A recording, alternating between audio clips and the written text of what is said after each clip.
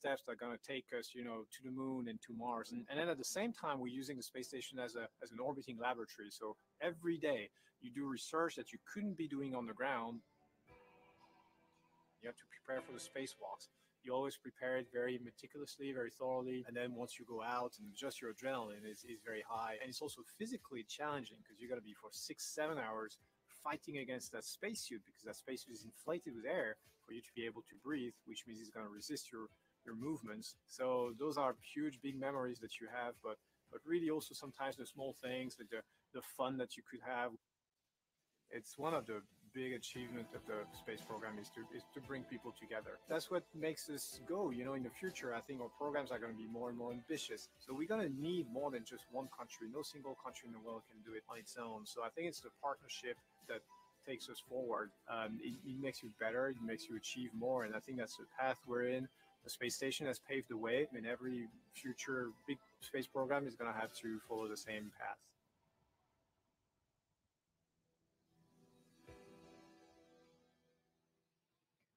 So there we can see Shane and Megan have made their way up the tower. They're now climbing the stairs to the level where the crew arm is located.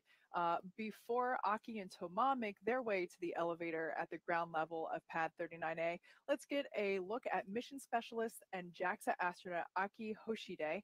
Once at the space station, he will be part of the first ever direct handover from one Japanese astronaut to another.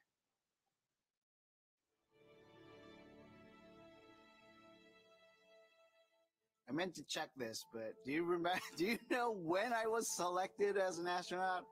1999. Thank you. I always get mixed up there. So I was born in Tokyo, Japan, and then from age 3 to 7, I actually lived in New Jersey because of my dad's job. In high school, I went to Singapore for 2 years. Went to Keio University in Japan. Got my degree in mechanical engineering. And then right after college, I joined the Japanese Space Agency. I have dreamt of becoming an astronaut since my childhood and tried a couple of times in astronaut selection. And on my third try, got selected as an astronaut candidate in 1999. So on my first mission on STS-124 on the Space Shuttle Discovery, that was my first flight, so I thought I would be nervous, but my crewmates were already like my family, so we were just chit-chatting inside the cockpit. 6, 5, 4, 3, 2, 1. Booster ignition and liftoff of Shuttle Discovery.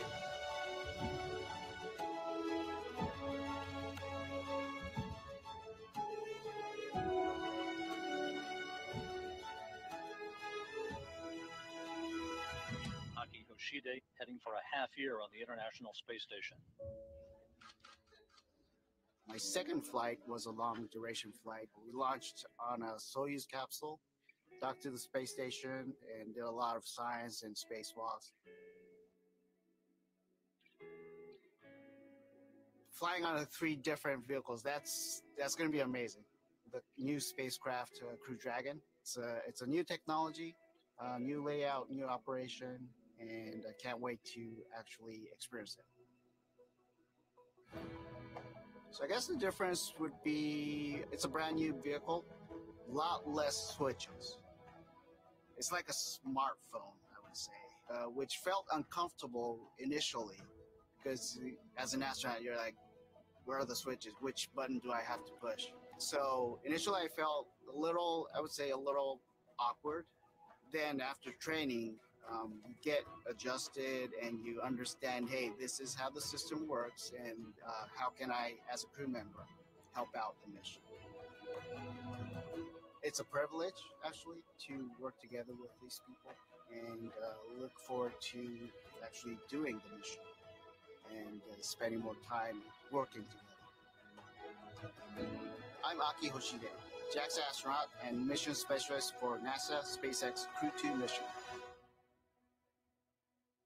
All right, that was a look at Aki Hoshide, and we can see the astronauts inside the crew access arm. that walkway. Here are Commander Shane Kimbrough and pilot Megan MacArthur. Making their way up behind them are ESA astronaut Thomas Pesquet and JAXA astronaut Aki Hoshide. And we'll be seeing them make their way up. There they are coming up the steps. And they'll be stopping to use the phone. Shane and Megan already had the opportunity to do that. That phone is up where you see the person in the black suit. That looks like Jessica Meir, number 38, part of the closeout team at the pad. And this is a shot inside the white room. Astronaut Shane Kimbrough to the left of your screen, and to the right you can see the side hatch of the Crew Dragon Endeavour is open in preparation for the next milestone, which will be crew ingress in just a few minutes. If you're just joining us, you're watching live coverage of NASA's SpaceX mission known as Crew 2. Good morning and welcome to Kennedy Space Center in Florida. I'm Marie Lewis with NASA Communications. And I'm Kate Tice, Senior Certification Engineer at SpaceX. Joining us today is NASA astronaut Tracy Caldwell Dyson. Welcome, Tracy. We're so happy that you're able to join us this morning. Thank you, Kate. Thank you, Marie. It's great to be here.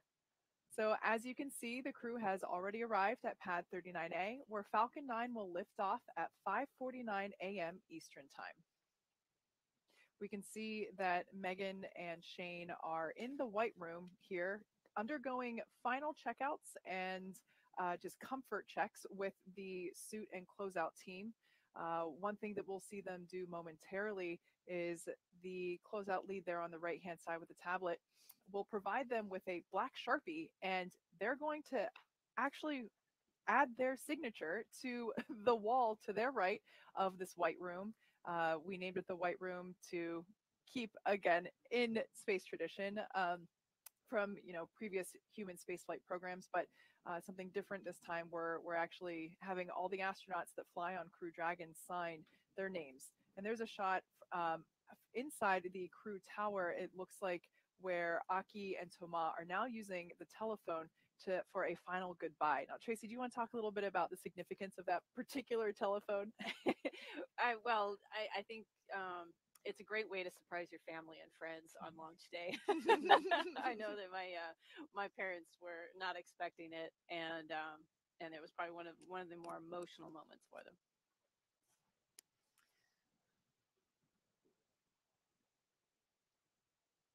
And in a moment, we will see Commander Shane Kimbrough. Here he is climbing inside Crew Dragon Endeavour. We call this process ingress.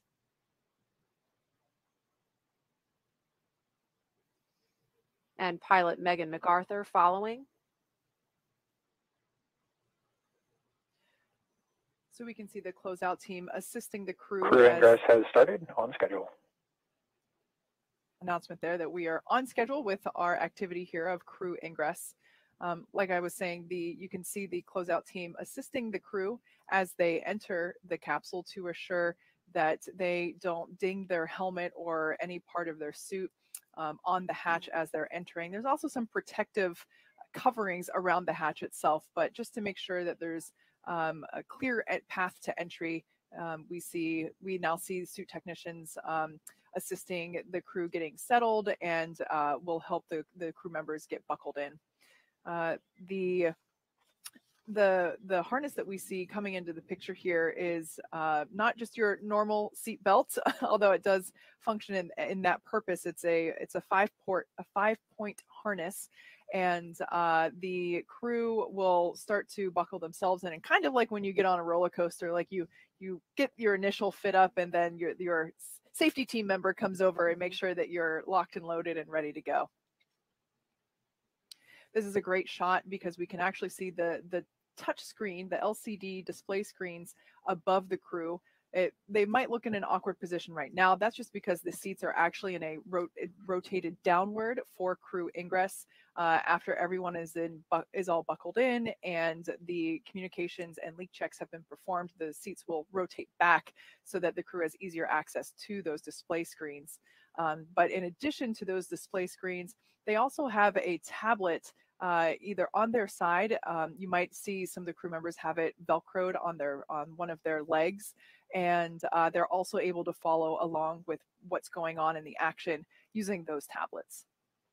And again, we see Commander Shane Kimbrough in the foreground of your screen. This is a shot from inside the Crew Dragon Endeavour.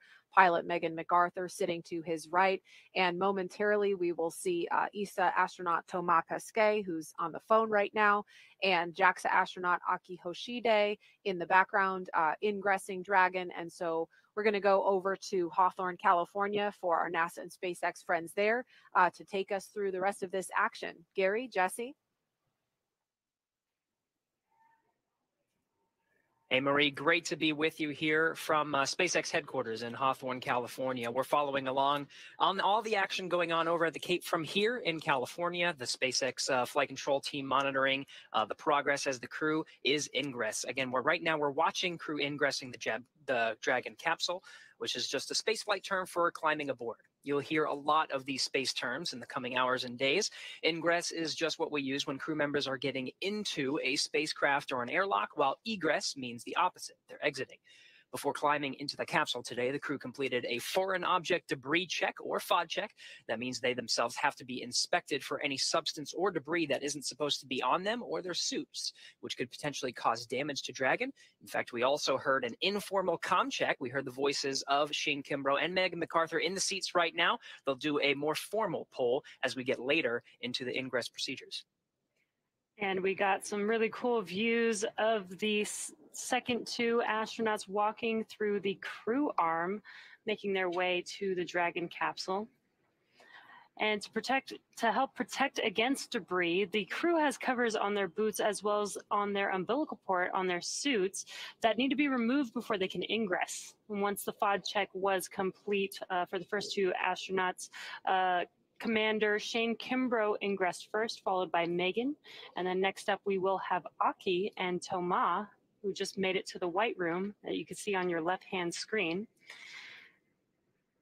And Megan and Commander Shane Kimbrough are now strapped in. They're getting all hooked up to their umbilicals, and the umbilicals allow the crew to have their comms through their suit, air to help keep them cool, as well as delivers nitrox for suit pressurization. And as we mentioned earlier in the broadcast, the suit's primary function is to protect the crew in the event of a cabin depressurization.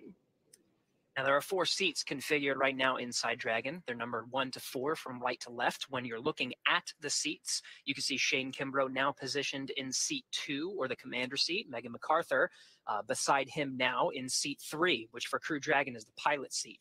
Aki Hoshide will take the seat number 1, which is on the far right of your screen, and it's the left seat. Thomas Pesquet will be in seat 4, the left of your screen. That's called the right seat.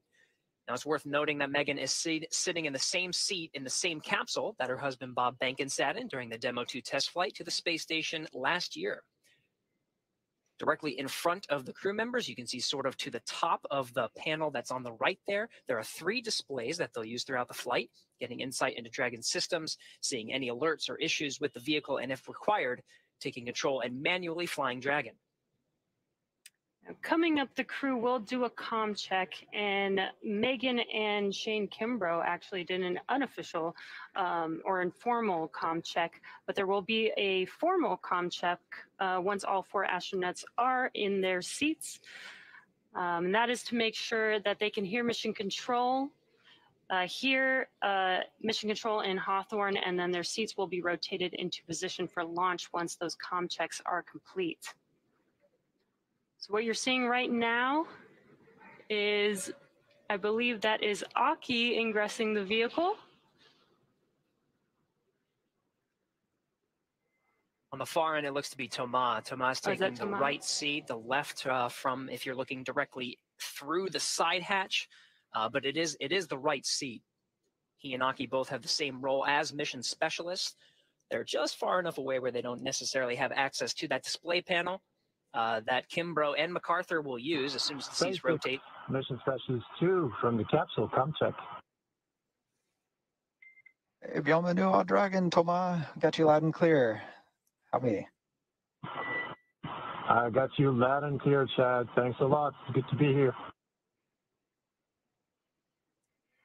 I love how fast that happens, Jesse, as soon as they get into the seat. They do have those umbilicals that they were carrying that was providing air, some conditioned air to their suits, and was able to pressurize it when they were in the ONC building.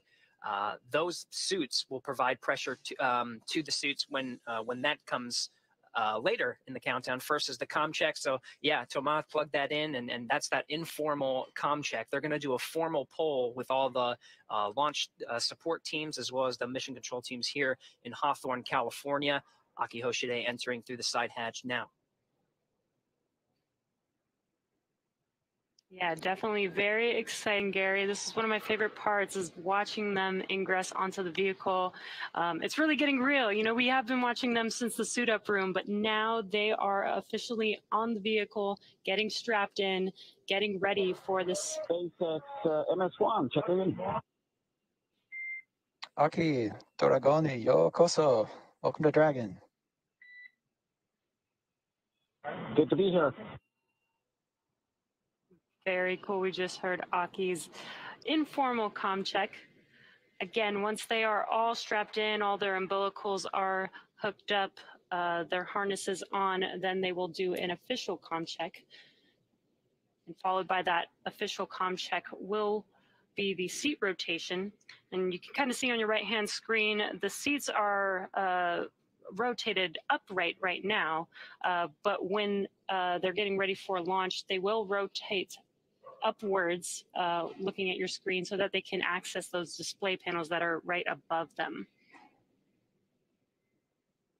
That's right. Accessing those display panels will be key. In fact, some of the previous missions that we've watched, Demo 2 as well as Crew 1, it was seconds before. I think the seat rotation was still actually rotating when the commander and pilot pulled up their fingers and starting pressing. They have a lot of procedures that they got to get through. Make sure that they're yes, you can see already Shane Kimbrough already accessing the panel. Yeah, those checklists are some of the things from the crew side that they'll have to do. Again, some of those key visual milestones. Well, first are the audio milestones. We'll do the formal communications check with all the ground teams, making sure everyone can check in through the various communication pathways that we have on Dragon. There's some communication lines through the ground. We also have communication through ground stations, as well as TDRS geosynchronous satellites. So they'll test all of these different pathways, making sure that the crew can hear and all systems are go before they begin those next couple of milestones. Jesse, you mentioned the seat rotation. That's a very visual milestone, as well as the leak checks. We saw that again in the ONC building not too long ago, but they'll do another one here before they the advanced teams that are there now that are currently preparing the crew in their seats before they go ahead and depart the access arm and leave the blast danger zone. Yeah, and as you mentioned, they did perform those suit leak checks while in the suit up room at the ONC building, but they'll do that again right before liftoff, and that's because, you know, they're strapped into a whole new system now. They're strapped into the Dragon system officially, so we want to make sure that their suits are good for liftoff today. And again, we have all 4 astronauts on Crew 2 sitting in each of their seats. These are custom seats with their custom suits for each astronaut. And it's almost like its own entire system. It's almost like they are inside of a vehicle inside of a vehicle. A spacecraft within a spacecraft. Right. That's exactly right. That suit will hold pressure. Just in case there is any breach and that causes atmospheric pressure to decrease. They do have that redundancy with the suit itself, providing pressure and holding throughout some of the more dynamic phases of flight. That includes ascent. This is very important until they reach an orbital insertion. It's not too long after they get into a healthy orbit. You got checkouts of the Draco engines that will provide the navigation and some of the thrust needed to make its way to the International Space Station. But it's really not too long until they start doffing or taking off their suits and getting into a position to get some shut-eye. Actually, they got a long flight ahead of them. Yeah, it's about a 23.5-hour flight, so they will want to get comfortable. You can see the suit techs are there helping all 4 astronauts get strapped in, preparing them for these suit leak checks and comm checks coming up here shortly. And you may have seen some of them holding a tablet. That is so that they have access to those procedures. Each procedure has very specific and intentional steps that they need to follow. And the astronauts also have a tablet themselves that they can follow along those procedures. All right, 2 hours, inside 2 hours and 34 minutes from launch. We're going to stand by and wait for those communication checks. Meanwhile, let's check in for an operational update with John Insprucker for the latest health on both vehicles. John. As Gary said, just over 2.5 hours remaining in the countdown for the launch of Falcon 9 with Dragon on the Crew 2 mission to the space station. The Dragon launch ops team has completed their major activities to prepare the spacecraft for the astronauts. Checkouts are complete of the major systems, including the escape system. And as you can see on your screens, ingress of the astronauts is well underway, all 4 crew members inside the Dragon capsule, and there are no issues in work. We're also listening right now for the Dragon team comm checks with the crew. That'll be coming up momentarily. Now, the Falcon 9 team is located in Firing Room 4 in the Launch Control Center at Kennedy Space Center. They're settling in for final checkouts and then propellant loading and launch. We've been hearing some of the comm checks as the engineers get on station here in the last 15, 20 minutes. Now, the Falcon 9 team will also do comm checks with the crew. That'll happen at about T-minus 2 hours, or about 30 minutes from now. Currently, all systems are go on the launch vehicle. The range continues to report no problems. The weather forecast continues to be acceptable. We're looking at weather not only at the launch site, but around the world. We need to make sure conditions are acceptable if Dragon has to splash down in the Atlantic in case of an escape. We're also monitoring contingency splashdown locations if the crew had to come back to Earth before docking with the space station. Now, if this were to happen, SpaceX and NASA are coordinating with the U.S. Coast Guard to ensure crew safety upon splashdown. That includes extra ships and air assets to patrol the 10 nautical mile keep out zone. This will help mitigate safety concerns for any boaters who may approach the landing area. But right now, as the clock continues to count down, all systems are go at T-minus 2 hours, 31 minutes, and 32 seconds. Let's head back over to Jesse and Gary, who are also here in Hawthorne with me. Thanks, John. In order to get to where we are today, our third human space flight, it took years of hard work. The development of Crew Dragon really started with Cargo Dragon because Dragon was designed from the beginning for flying humans to space, so much so that even the first Cargo Dragon had a window.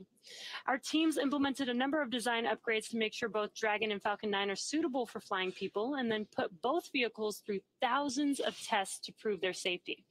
At SpaceX, we believe in a process of continued iteration that allows us to continuously improve the designs of all of our hardware. Now, with that said, Dragon underwent a few improvements since it last flew people. That's right.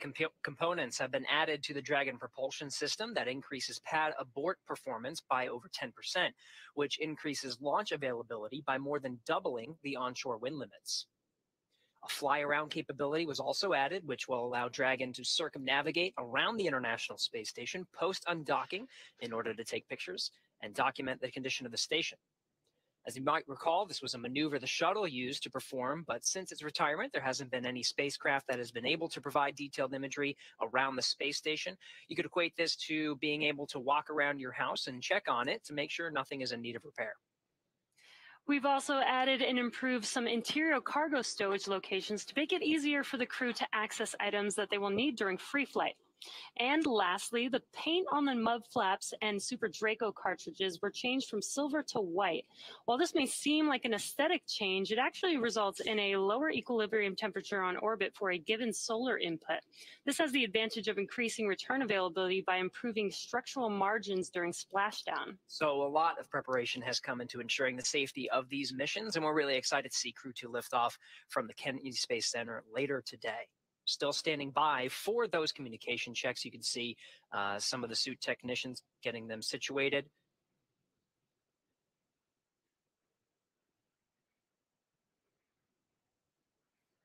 They become quite pros at this, Jesse. Just as soon as they got into the seats, you saw some of their gloves were off. Those gloves specially designed and form-fitted to each of the astronauts. The gloves are now in place. Very shortly, we'll be hearing the communications checks. Some of the other milestones that'll happen very quickly as well will be the seat rotation. It'll be from this position that allows the suit technicians to access each of the astronauts and help them get buckled, strapped in, and the umbilicals checked out. And then, of course, there'll be the suit leak check. And we got a cool view looking from outside of the Dragon capsule in through the hatchway. And some fist bumps there from the suit techs to the astronauts.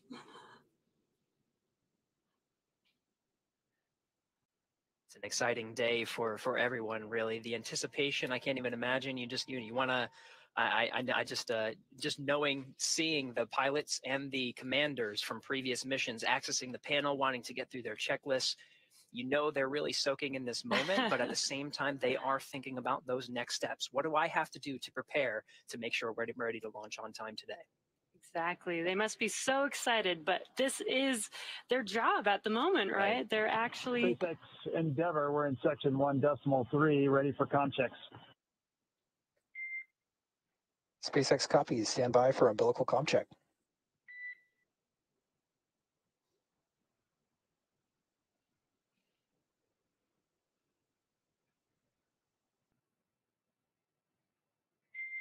CDR, PLT, MS1, MS2, comm check. CDR, loud and clear. PLT, loud and clear. MS1, loud and clear. And MS2, loud and clear. And core, loud and clear. Umbilical comm checks complete. Stand by for ground station comm check.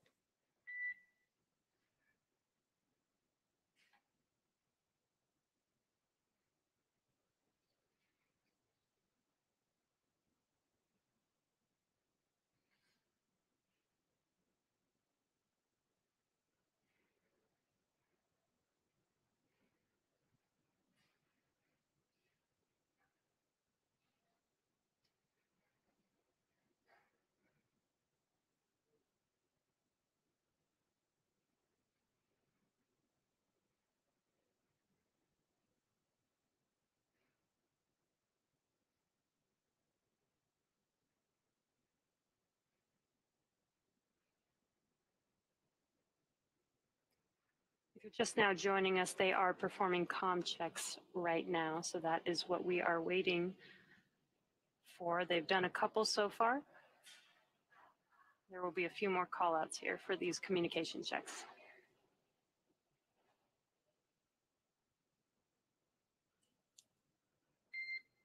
Dragon, SpaceX, comm check. Endeavour has you loud and clear. And core, loud and clear. Ground station comm check complete. Stand by for TDRS comm check.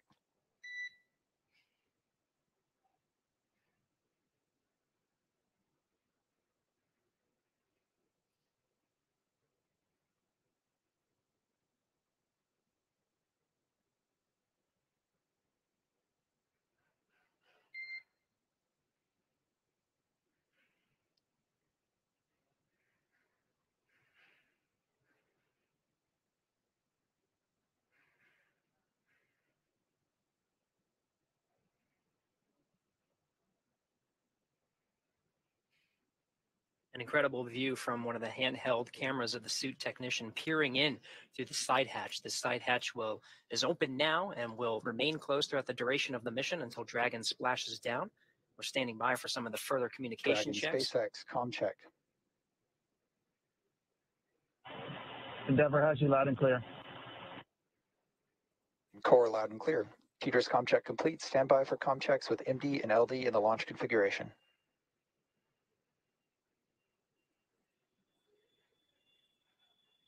Dragon, MD on countdown 1, comm check. MD, have you loud and clear on countdown 1. MD loud and clear, stand by for comm check over Dragon to ground. Dragon, MD on Dragon to ground, comm check. MD, loud and clear, Dragon to ground. MD loud and clear, stand by for comm checks with LD. Dragon, LD on countdown 1, comm check. LD, loud and clear. Countdown 1. LD, loud and clear. Stand by for a comm check over Dragon to ground. Dragon, LD on Dragon to ground. Comm check. LD, loud and clear. Dragon to ground. LD, loud and clear.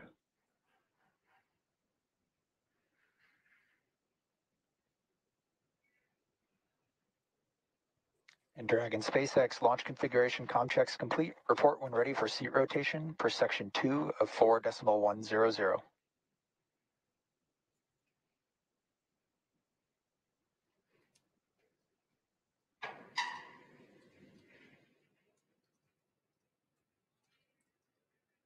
All right, and you heard that call. The communications checks are complete from all the various SpaceX Endeavour, we are ready for seat rotation. Copy. Will report when initiating. Excellent. The communications checks are complete.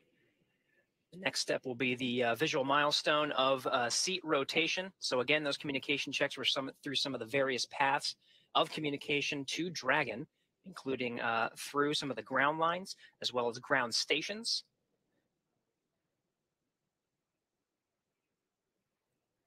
Dragon SpaceX initiating seat rotation. Copy.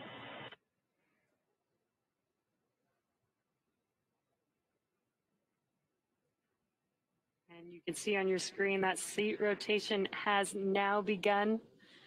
They are rotating from upright to the recline launch position. And this will give Shane Kimbrough and Megan MacArthur access to those display panels right above them. And it's very slow and steady, but this is a pretty cool view that we have here on our screen. An amazing view, really. You can see how much cargo space we have under those seats as well.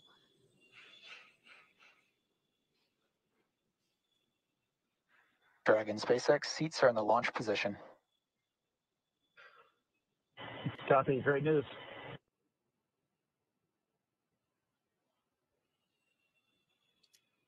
And that seat rotation is now complete.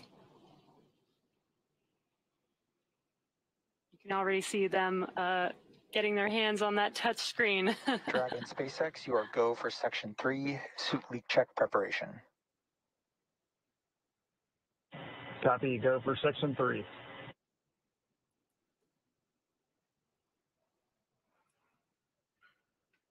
These milestones really happening in rapid succession. As you mentioned, Jesse, it wasn't really too long until they reached up and started touching through some of those procedures. That first one, of course, is the suit leak checks. Communications checks complete from all the various communication paths, and seats are rotated into the position for launch. Those seats specially designed for each astronaut. Not only it allows them to access that display panel. Chair complete. Ready for leak check. Copy Endeavour, we see the same. Your go for section 4, suit leak check. Section 4 in work.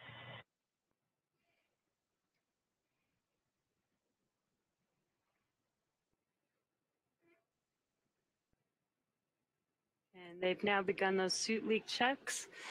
So to catch up on the station side, let's check in with Courtney at Johnson Space Center. Courtney, how's it going?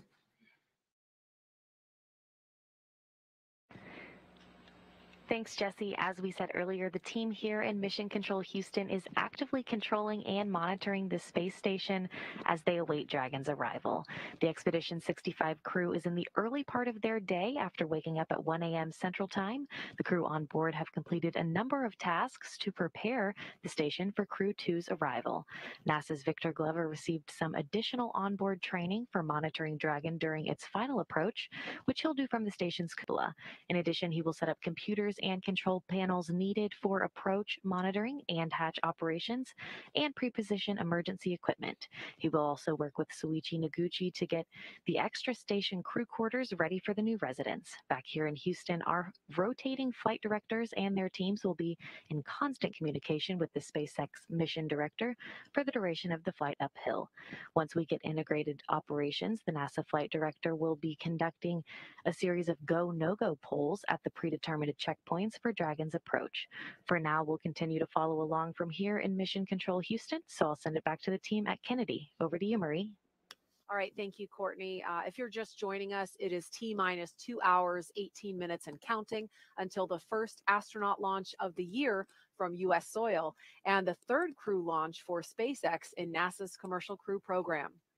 Commander Shane Kimbrough, pilot Megan MacArthur, and mission specialists Thomas Pesquet and Aki Hoshide are strapped into their seats, rotated back, and safely inside Crew Dragon Endeavour. The next milestones coming up are actually, we just completed seat rotation, and we're going to have hatch closing coming up shortly. This will be the first reuse of Crew Dragon. This is the same capsule that flew Bob Behnken and Doug Hurley in SpaceX test flight to the space station last year. The crew today is also flying on the same Falcon 9 rocket booster that lifted the Crew 1 astronauts into orbit last fall. And we are also ready to see the first European astronaut fly in Crew Dragon. Of course, that's Thomas Pesquet. And NASA's Jasmine Hopkins is at a nearby viewing location with a special guest from the European Space Agency. Jasmine? Thanks, Marie. Crew 2 will be the first commercial crew mission to include 2 astronauts from our international partners. And here to talk to us more about it is Frank Davina, ESA's manager for the International Space Station Copy. program. We see the same. Good leak checks. Closeout team will perform. Good morning. Good afternoon in Europe. Thank you so much for being here today with us, Frank. We got some call-outs happening over the waves right now, but we're going to continue with your interview. So you understand the space station as both an astronaut and as a manager. You flew there twice. Can you tell us what today's mission means to ESA? Well, today is a very important mission, of course, for ESA. It's the first time that we fly an ESA astronaut on a U.S. commercial crew vehicle, the Dragon, the Crew 2. And it's also the start because we fly Thomas Pesquet today on the Alpha mission, but in fall we will fly Matthias Maurer, and next year we will be back here to fly Samantha Cristoforetti. So it's really a great time for ESA to be on these missions. We have 4 USOS crew members now permanently on the International Space Station, which means that we have a big increase in the number of hours of crew time utilization that we can do. So we have a whole science package from ESA, but also from our partner agency, CNES, that will be executed during this Alpha mission on board. So it's a great time to be here, and we are very excited. Right, that is fantastic. And we are very excited. It's also an exciting time for ESA because you are going through astronaut selections as well. Can you talk to us about how ESA is planning to expand the number of European astronauts on the space station? Yes, we are indeed starting a new astronaut selection this year. The campaign is running. We are asking all people from around Europe to participate and to put in their candidacy till the end of May. And then the selection process will take about a year. And then by the end of next year, we hope to select a new class of astronauts that then will fly towards the International Space Station as of 25, 26, something like that.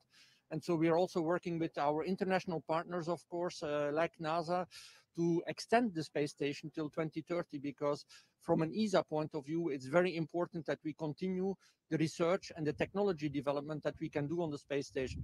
Of course, science for the benefit of humankind here on Earth, but also to prepare for the future of exploration. As you know, ESA is also a participant in the Gateway.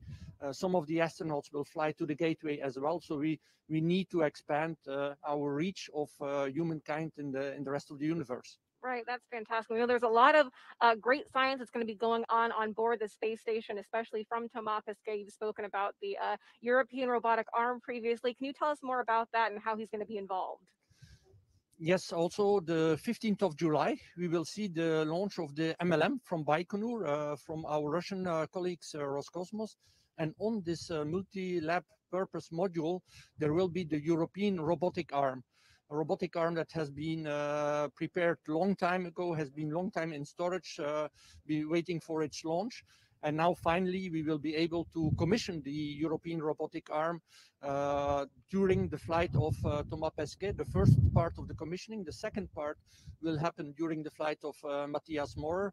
And then hopefully we can start using this arm also to enhance the capabilities of the space station on the Russian segment, to place, for example, experiments on the outside of the Russian segment or to relocate some modules. So we are very excited as well to also work with our Russian colleagues of Roscosmos and Energia to get finally this European robotic arm launched to the space station.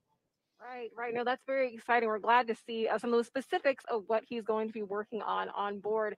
Can you tell us about the importance of our commercial and international partnerships with ESA? Well, it's very important that we have this partnership going, of course, in the International Space Station. At one day, the ISS will come to an end, but for sure the partnership will continue. And that is already clear in the Gateway program now, and we hope to extend that further to the lunar surface with the astronaut, with the Artemis program, and also have European astronauts one day walking on the surface of the moon. So the partnership for us is extremely important to be able to execute our exploration program. But also the commercial partnership is very important because ESA wants to continue to fly astronauts to low Earth orbit even after the ISS. We want to be able to do research in low Earth orbit after the ISS, do technology development that we will need for further exploration after the ISS. But most probably it will not be the same configuration anymore as we have today. It will be in a partnership with the commercial sector. It's what we call the LEO economy. And so one of the tasks that we have as well at ESA is to help build this LEO economy so that we can also have a good and thriving future of astronautics, flying astronauts, research and science in low Earth orbit after the ISS. We have a lot to look forward to then from ESA. Frank DeVena, thank you so much for being here with us today. Now we're going to take it back to the KSC host desk. All right, thanks, Jasmine. Teams are running about 16 minutes ahead of schedule, and hatch close will be happening momentarily. So we're going to go over to John Insprucker in Hawthorne. John? Thanks, Marie. We are coming up on T-minus 2 hours, 12 minutes and counting. Right now, the Falcon 9 team is on console in firing room 4. They are preparing for their communication checks with the crew. That's due at about T-minus 1 hour, 55 minutes. SpaceX engineers right now, they're continuing to pressurize the launch vehicle gas storage bottles. These are composite overwrapped pressure vessels. They contain gases used to fill the tanks with hot helium as the propellant is drained out of the first and second stages. We're also storing helium and nitrogen gases on the vehicle. We use those to spin the Merlin engine turbopumps when we start an engine in space. For example, when we light the second stage engine after it separates from the first stage. We're also using gas for attitude control systems. Both the first and second stages of the Falcon 9 have an ACS system. And finally, the landing systems use the gas to help with the grid fins and then deploying the legs right before touchdown on the drone ship. Now, currently for Falcon 9, the countdown is proceeding nominally at this point. On board the Dragon spacecraft Endeavour, we heard the comm checks just a little while ago between Dragon team and crew. We've seen the astronauts rotate their seats to the flight position. We've successfully completed the suit leak checks, and we're watching right now as the hatch is coming down as part of the closure sequence of events. And then once we get the hatch closed, the SpaceX support team will perform a final leak check of that hatch. Now, once that leak check is finished and it passes, the team will then begin the steps to ready the access arm for retraction. Once they've got everything configured, the team will leave the pad by T-minus 1 hour at the latest. Now, T-minus 2 hours coming up here very shortly. Kennedy Space Center personnel will begin final sweeps of the flight caution and hazard areas. Right now, the only people that are inside the roadblocks in a perimeter around pad 39A are the crew and the SpaceX support team that you see on your monitor.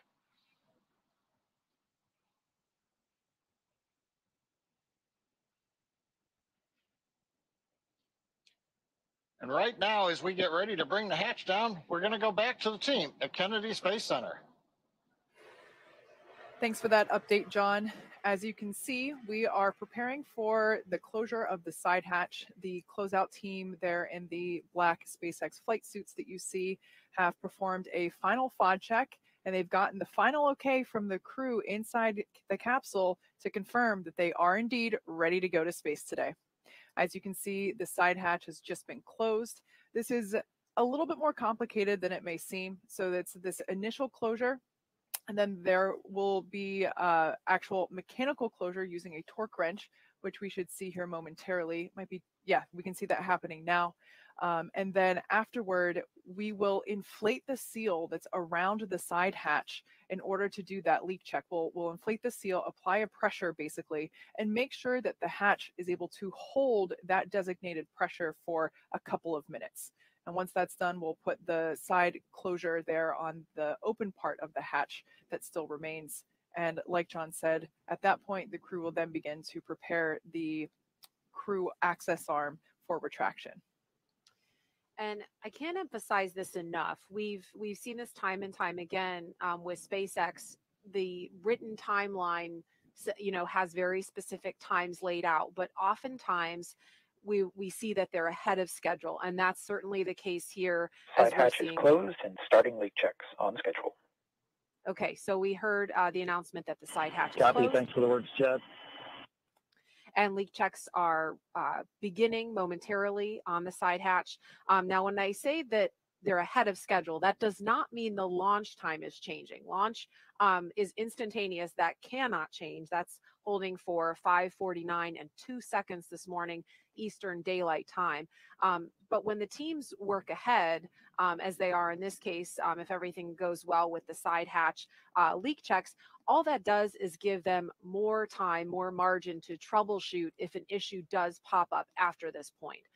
So they may be running ahead of the timeline, but regardless, we're still going to see launch, if everything goes well, at 5:49 and 2 seconds this morning. What we're seeing now is the closeout team basically installing the fixture that will allow us to begin to inflate that seal that is around the side hatch, which, like I said, pressurizing and then for a couple of minutes to ensure that the side hatch is able to maintain that designated pressure. As you can see, everyone's following along with procedures on their tablets. Everyone has a specific job. That's what the numbers are for, located on the back of the space suit, or excuse me, of the flight suits. Everyone has a specific role, and all of this has been practiced multiple times, which is why it looks like the well-oiled machine that we see here.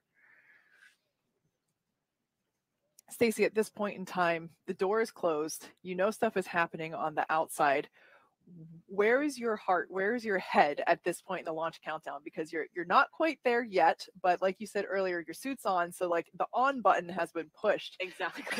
Exactly. And right now, I imagine I've not been in the Dragon capsule, but I'm pretty sure the crew can hear what the closeout crew is doing right now. So they're probably listening to the mechanisms and their spacecraft breathing. But at this point, now that the hatch is closed, it's like a new phase. It's just the four of you, and from this point forward, that it's just the four of you. So your focus kind of comes in a little bit before you're coordinating with the second team, but now it's just the four of you, and then the voices that you hear. So it's kind of it's a transition.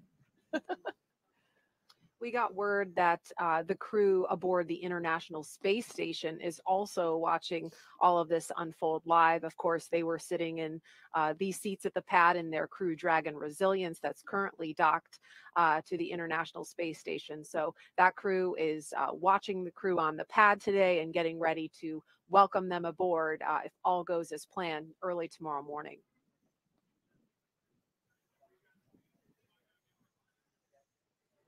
And again, if you're just joining us, the side hatch of the Crew Dragon Endeavour on the launch pad has just closed, and leak checks of that side hatch are in progress. This is a view of the White Room with members of the SpaceX pad closeout team you see in the black flight suits. And the shot we saw just before this was from inside the Crew Dragon Endeavour capsule. Like I mentioned earlier, it's not as simple as just closing the door on your car or to your house. We do inflate the seal around the side hatch. Oh no. They're playing rock, paper, scissors. Double-fisted rock, paper, scissors. What's the prize? What's That's the what I want to wager? know. I know. What's the end game here? Yeah, what's at stake? So, like I said, this process takes a couple of minutes. We inflate the seal around the side hatch and make sure that it's able to maintain that pressure for a couple of minutes prior to actually performing the rest of the physical preparation of the side hatch itself. Which at that point, after the successful leak check, will mostly just involve removing the remaining ground support equipment away from the area and installing the tiny hatch on the hatch.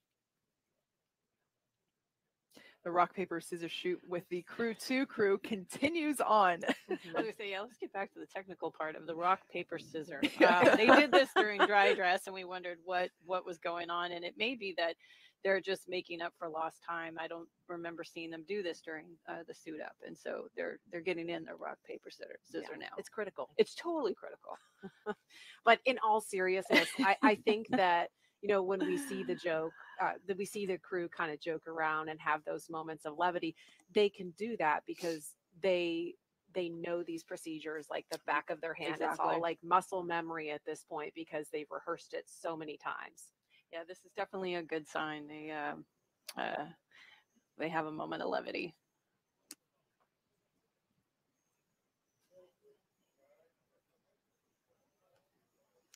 So it's T-minus 2 hours, 2 minutes and counting. The hatch close has been completed a little bit ahead of schedule, and we're awaiting the results of a side hatch leak check to make sure they can proceed.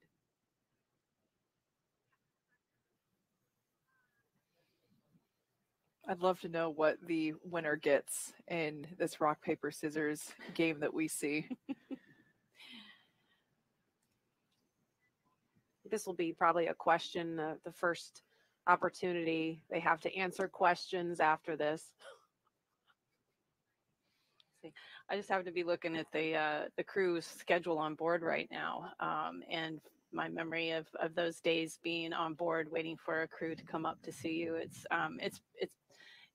It's a lot of anticipation because they're coming to see you, and so I'm just thinking about Mike and Shannon and Victor and Suichi, Mark on board, at least in the U.S. segment, to be anticipating this. And they just got their day started, and I see a lot of flexible activities, and so they're probably getting updates from Mission Control right now. We have time to take a couple of questions for social media while this hatch leak check is in progress. If we could pull one of those up. Does food taste the same in space? Tracy, you're the only one here that can answer that. I think that one's for me. I would say that food probably tastes the same. It's your taste buds detecting it that go through a little alteration. For me, spicy foods took on a different flavor. Every astronaut's different, so you'll get a different answer depending on who you ask. But shrimp cocktail, loved it on the ground, could not tolerate it in orbit.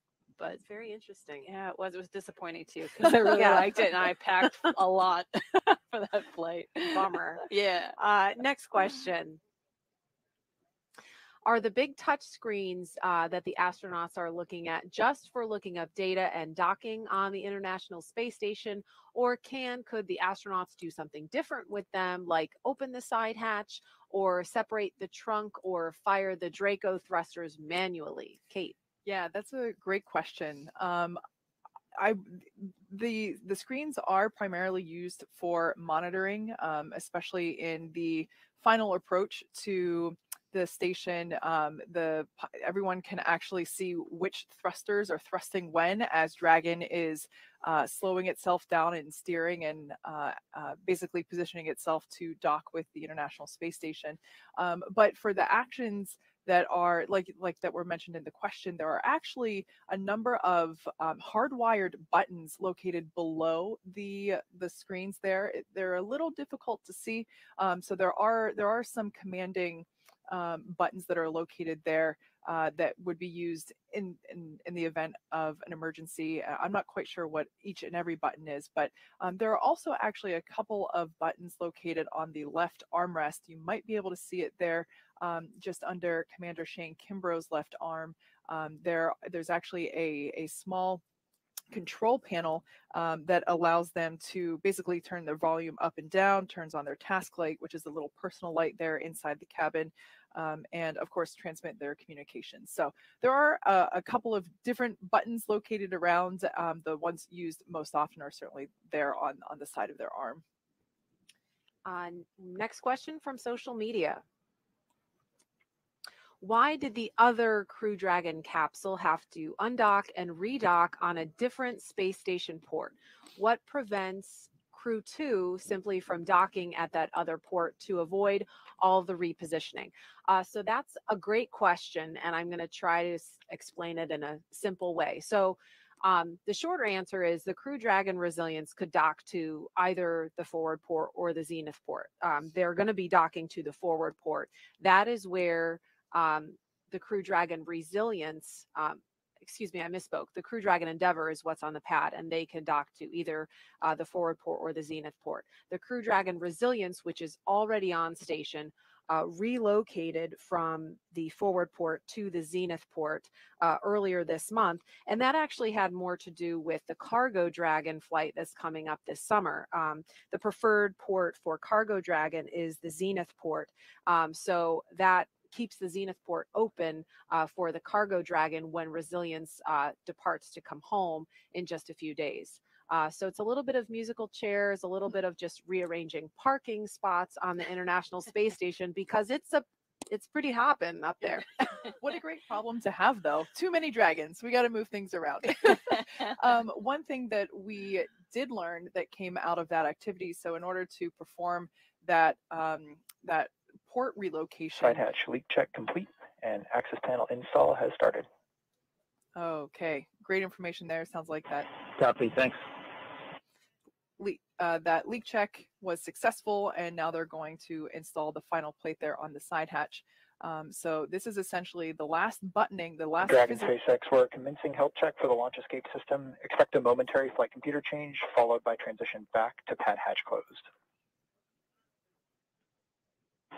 Copy, thanks for the heads up. As I was saying, this is the last physical buttoning up of the Dragon capsule.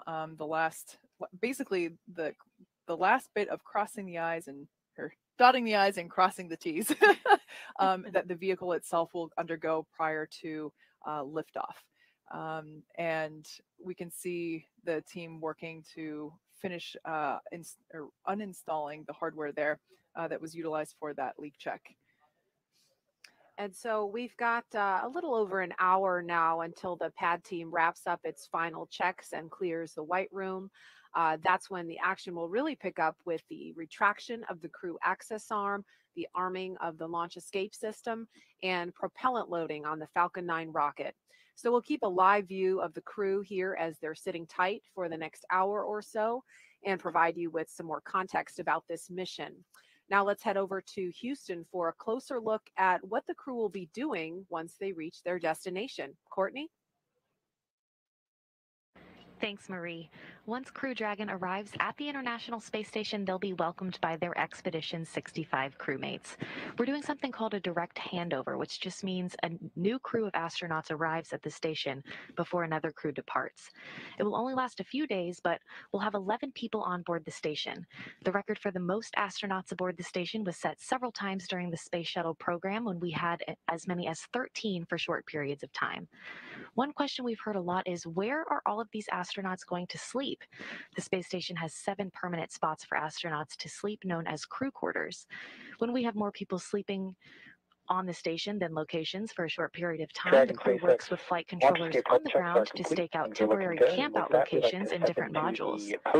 We can also have a crew member sleep inside each Dragon capsule, as Crew 1 Commander Mike Hopkins did for his stay on the station. This mission will also continue keeping the long-duration crew size on station at 7 on the U.S. side. We'll have 5 astronauts to conduct research. Just the jump from 3 to 4 astronauts takes our average of 30 to 40 hours of science work a week on station, all the way up to 80 to 100 hours, effectively doubling our amount of time dedicated to research. Great words on the With weather 5 and the aboard vehicle. during Thank Crew you. 2's mission, that number will reach even higher. As the station Dragon, is first confirm and when ready foremost a for laboratory, contracts with Falcon 9 operators. Ready for the crew will contracts jump with right into Falcon 9 conducting operators. experiments.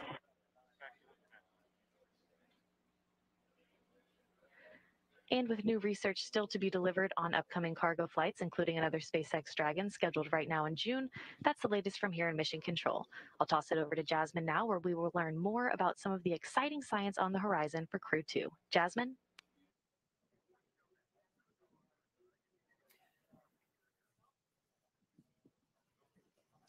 All right, we are actually at the Kennedy host desk at the Kennedy press site. We are currently at T-minus 1 hour and 53 Dragon minutes. GNC on countdown 1, comm check.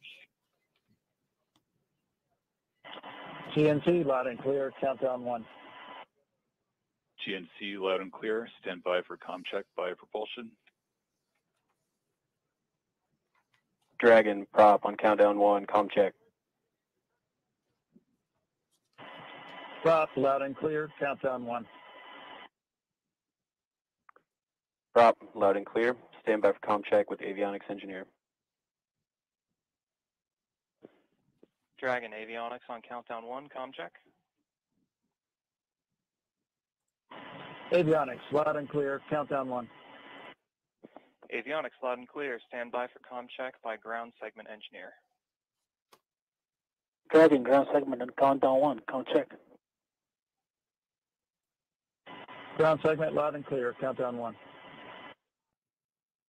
Ground segment, loud and clear, stand by for comm check by launch control. Dragon launch control on countdown 1, comm check. Launch control, loud and clear, countdown 1. Launch control loud and clear, stand by for comm check by the chief engineer. Dragon CE on countdown 1, comm check. CE, loud and clear, countdown 1. CE loud and clear. This completes the F9 responsible engineer comm checks.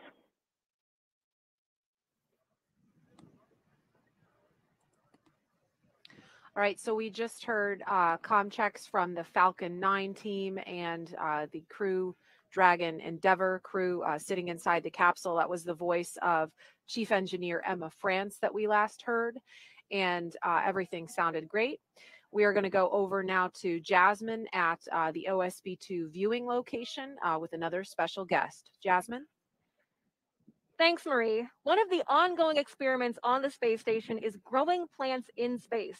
Here to talk to us more about it is Joya Massa, project scientist from right here at Kennedy Space Center. Thanks so much for being here, Joya. Oh, my pleasure, Jasmine. Thank you, absolutely. So let's get right into it. Why are we growing plants in space? Well, we're growing plants in space for a number of reasons, primarily for the food, to help supplement the packaged diet. The packaged diet is great, but if it's stored for a long duration, like it will have to be when we send astronauts to Mars, the nutrition and the quality can break down. So we're looking at adding plants to provide all of the vitamins and variety for the crew. At the same time, they're going to provide psychological benefit and that reminder of Earth. Right, right. No, that's really important to think about. So growing plants can be difficult as it is on Earth. Not everybody has a green thumb. So what are some of the specific challenges that astronauts are facing growing plants on the space station? Well, you know, we have a number of challenges. I mean, one to think of is seeds. You know, I've got some seeds here to show. They're really small. So handling seeds, planting seeds is a real challenge. So one of the things we've recently tested in the space station was having the astronauts put seeds that are planted in a film and to plant the plants directly with that. So it's a way to handle the seeds easily in microgravity without them floating away. And they plant them in plant pillows such as this that we use in our veggie chamber. Another challenge is watering the plants. And right now, the astronauts have to water the pillow in veggie through this quick disconnect. It's a fair amount of labor, and it's not as sustainable as we need to be in the future. So we're looking at methods like this porous ceramic tube, where plants could be grown multiple times, harvested, the tubes could be cleaned off, and then replanted. So we're looking at a lot of these challenges to try to figure out solutions for the future. Right, right. It's good to see those creative solutions that we have going on there. So this is a very timely scientific experiment going on the space station, because just yesterday we celebrated Earth Day. Can you talk to us about how some of the science that we're doing on the space station is helping us here on our home planet of Earth? Certainly. You know, there's a lot of parallels between the agriculture that we do on Earth and the agriculture that we need to do in space. And we're learning a lot that may apply to growing plants on Earth, especially in controlled environments, how to grow plants indoors. So there's a lot of work on vertical farming in cities to grow fresh produce. A lot of the lessons that we're learning for how to care for the plants translate directly to that environment. And we also learn a lot from the research community on Earth working in that area. And even other aspects such as choosing the right plants to grow in these environments. We do work on that here to identify good candidates that have the vitamins that people need, that have very good food safety, and those would also translate well to Earth. Also, the work on LED lighting for crops. That was something that NASA started originally, and now it's being done all over the planet. Right, right. And I'm glad that you mentioned choosing the right plant. I know that part of your scientific research is also education based. With something called Growing Beyond Earth, you worked with students in hundreds of classrooms, you know, across the country to help choose a crop that Mike Hopkins grew on the space station. And is there anything that you want to tell to those students, you know, about the future of plant science? Well, that citizen science education program that we run it's run by Fairchild Tropical Botanic Garden in Miami, and we collaborate with them on this. It's been wonderful because we have over 250 middle schools and high schools around the country helping us to do the research that we need. We have a pretty small group here at Kennedy Space Center, and so we need this army of young researchers helping us to decide which plants to grow in the future. So I just really want to thank those students for all their hard work on this. Encourage others who are interested in potentially getting involved in this program to look at citizen science on science.nasa.gov to learn more about the program, and to encourage people to grow plants at home, just because you learn so much when you're doing this type of research. Right, right, absolutely. There's a lot that our future space gardeners have to look forward to. Joya Massa, project scientist, thank you so much for being here with us today. Our astronauts are doing a lot more than gardening on the space station. So we're going to take a closer look at this life-changing science and get a message from the last person to command a Crew Dragon into orbit. The International Space Station is a state-of-the-art microgravity laboratory that is unlocking discoveries not possible on Earth and helping us push farther into deep space. Every single day, we are answering big questions about Earth and about space, about where we came from and about where we're going. But the other thing that we're doing is we're learning more questions to ask. Microgravity turns almost everything we know upside down. Liquids behave completely differently. Fire burns in new ways. Biological systems reveal surprises. There's a few things that have made me gasp out loud up on board Space Station. Watching heart cells actually beat has been a pretty big one. We're studying ways to grow food in microgravity. I got to tell you, these are pretty amazing. We're learning how human bodies react to life in space, and how to keep crew members safe and strong on long-duration exploration missions. Deadlifts are awesome on Earth. They're also awesome in zero gravity. We're testing technologies that will be critical to our return to the moon and Great Leap to Mars. Our research has contributed to medical and social benefits on our home planet, allowing us to find new ways to combat disease back on Earth and develop technologies to deliver clean water to remote communities in need. The spectacular vantage point of more than 200 miles above our planet supports our monitoring of Earth's climate, natural disasters, and plant life. I can't begin to describe some of the sights that you get to see. It's just an incredible view of our planet that we have from here. The growing new space economy, so vital to our continued progress in space, is flourishing in low Earth orbit. We're inspiring future generations from a platform that is one of the largest international collaborations of our time. We're doing science at 17,500 miles per hour. Come along for the ride.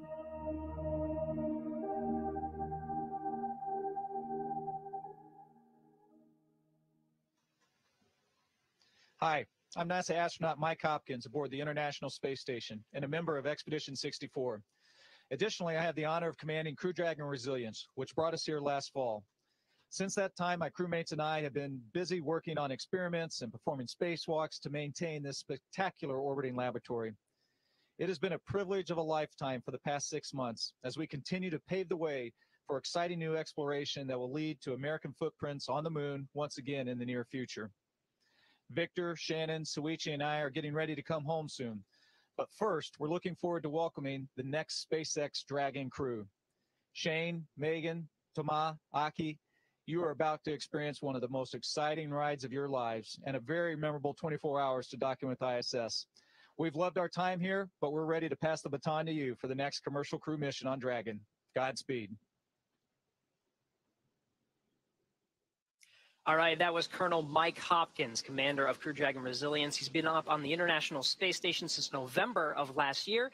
He's had a chance to look down at the Earth and watch it breathe. Now, what does that mean? Well, luckily, we have a climate scientist here from NASA's Jet Propulsion Laboratory to tell us everything about it, Dr. Anne-Marie Eldering. Thank you so much for joining us. Hey, thanks for having me here. So yeah, what do we mean by watching the Earth breathe? So carbon dioxide in our Earth's atmosphere, you probably know it's going up as we burn coal, oil, gas, but it has this big seasonal cycle. So plants are really important for carbon dioxide.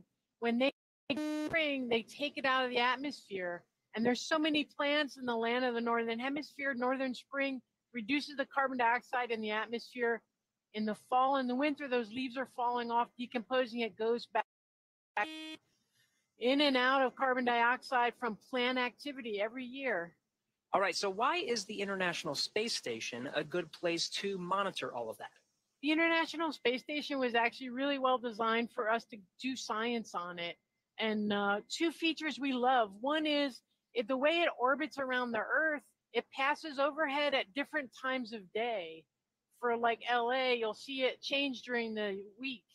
And that's really interesting with plants and these other things that respond to sunlight. You want to see them at different times of day. You can sort of learn about that part of the change. So the OCO3, Orbit Carbon Observatory 3, has been up on the International Space Station since 2019. It launched on SpaceX Dragon. What have you seen so far? What sorts of data have you seen coming in? We've been really having a great time making measurements. I brought my little plastic model of what we have loaded up there. And one of the things on the bottom, it has this pointing system and we can look everywhere very quickly. So I brought a graphic along that's a measurement over Los Angeles. We looked at carbon dioxide. In just 2 minutes, we mapped the city. And you can see how there's extra carbon dioxide over the heart of LA as compared to the outer reaches. So we can start to see city scale variation in carbon dioxide and learn more about our own human emissions than we've ever seen before. Now that's some great data, right? But this is not the only remote sensing tool that's on the International Space Station. What else is up there? It's like a party up there. We've got, especially when you're thinking about plants, we have a neighbor called JEDI. It's looking at how much plant material is there. There's another neighbor called EcoStress. It says what happens to plants when they're hot and dried out. And then this other instrument from the German Space Agency, DESIS, that's figuring out what types of plants are in different places. So when you get all those measurements from the ISS, same time, same place, really powerful for science. All right, Anne-Marie Eldering, thank you so much for joining us. Really glad to be Project here. Scientist for Orbiting Carbon Observatory 3. We have a lot more of climate science information that you can find on our website. That's nasa.gov/Earth Day. Now let's get back to the action with Crew 2 with John Innsbrucker here at SpaceX headquarters in Hawthorne, California. John? That's right, Gary, just upstairs from where you are down on the floor. We're coming up on just over 100 minutes before launch. The Falcon 9 launch team began their final activities at T-minus 2 hours. Now, the launch engineers are located in Firing Room 4 in the NASA Launch Control Center on Kennedy Space Center. They've got a view through their large windows of Pad 39A, located just 5 kilometers east of where they're sitting. Now, the Falcon 9 team is loading helium and nitrogen gas into storage bottles on the launch vehicle. Radio frequency checkouts have also been completed, and a final review of launch vehicle testing performed earlier today is underway. Now, the SpaceX chief engineer will check with the team at T-minus 80 minutes to verify we are good to continue the countdown. Now, the next major activity is going to be flowing a small amount of fuel onto the first stage to prime the Merlin 1D engines for ignition. The team is also monitoring fuel and liquid oxygen loading preparations. We're ensuring that the propellants in the ground tanks are correctly chilled prior to loading onto the Falcon at T-minus 35 minutes. Now the view you've got here, the Dragon capsule at the end of the crew access arm. Well, the crew's been busy this early morning. We've got all 4 of the astronauts are in the capsule. The hatch is closed. The comm checks with the SpaceX launch team are complete, both with the Dragon flight crew as well as the Falcon 9 launch crew. We've also done a leak check, and that confirmed the hatch is correctly installed. It was completed with no leaks. Now, at about T-minus 1 hour, the support team will be clear of the crew access arm and the pad. And actually, right now, we're running well ahead of schedule, so they're beginning to button things up, and so they may actually leave the launch pad area a little bit early. Now, the range will begin their final sweeps of the flight hazard and caution areas. And for the weather, the good news right now is that everything continues to look good. The weather possibility of bad weather is only 5% right now. What we're mostly looking at is in case a cloud with some rain in it pops up along the flight trajectory, but that doesn't look to be a big issue right now. We are waiting at T-minus 1 hour for some last weather data that'll tell us the Dragon weather conditions if they are go for launch. In the case of an abort, we need to make sure that it's not too windy. If Dragon had to do an escape maneuver from the Falcon 9, we don't want the winds to be too high as they come down into the ocean. But right now, everything looks good, both at the launch pad as well as the downrange and contingency landing locations looking good weather-wise.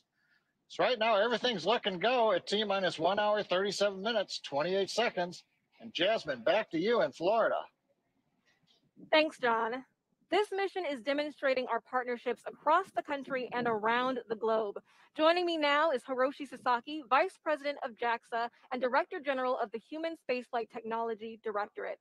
Thank you so much for joining us today. Welcome. Thank you very much. Of course, of course. So Crew 2 will be the second commercial crew mission to include a JAXA astronaut. Can you tell us what the commercial crew program means to JAXA?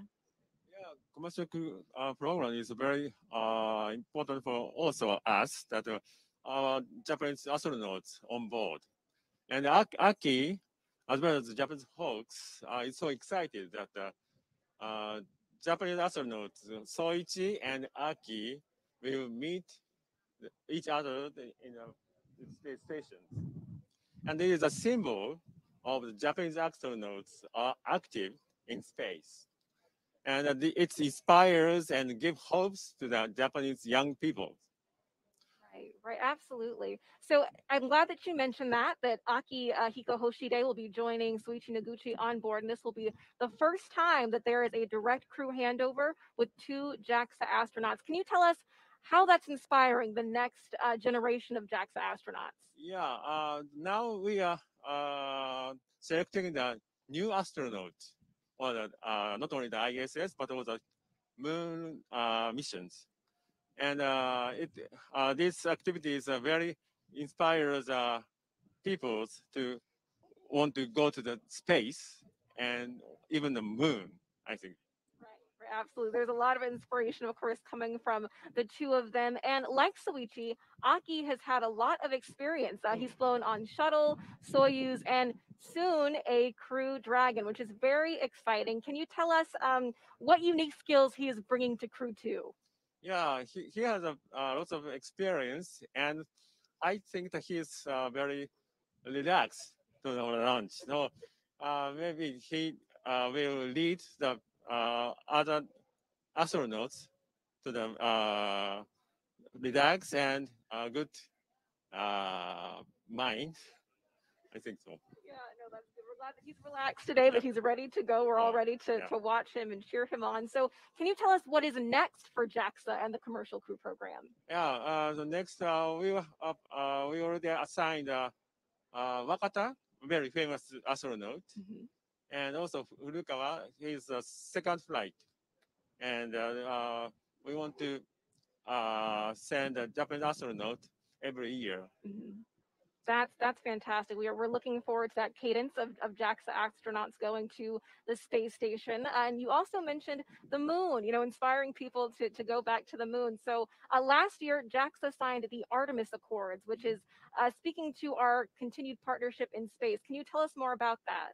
Yeah, Japan is signed not only the Artemis program, but also the Gateway MOU. And we want to contribute using our expertise, such as ecosystem or transportations, and even astronaut.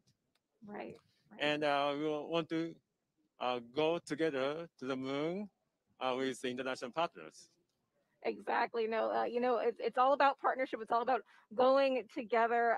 Is there anything that you can tell us that Aki will be working on station? Any specific science that he'll be doing? Yeah, he will conduct lots of science research and technology demonstrate, such as protein crystal growth for the medicine design, contributing the people on the ground, and a demonstration was enhanced water recovery system for the future explorations. Right. That's fantastic. We know that he's going to be doing great work, and I'm sure that you are excited to see today's launch. Can you tell us where you'll be watching from later on today? Yeah, I'm looking forward to seeing the beautiful launch. Fantastic, wonderful. Hiroshi Sasaki, thank you so much for joining us today. We are honored to have you here. And now we're going to take it back to Marie at the KSC host desk.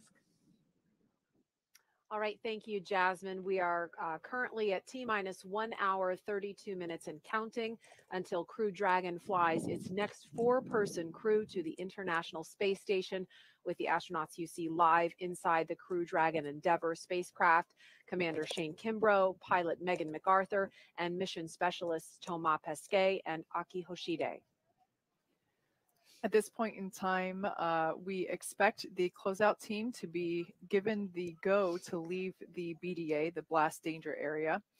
We're waiting to hear that call out. They're just doing final inspections.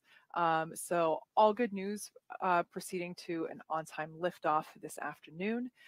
The milestone that will be coming up after that will be the launch escape system checks, or LES checks. That will happen around T-minus 1 hour and 30 minutes. And those will be conducted by the Falcon launch team. Those checkouts are a standard part of the launch countdown and critical to make sure that everything is in working order before arming the launch escape system, and which, of course, there we see the closeout team leaving the Dragon capsule, walking down the crew access arm.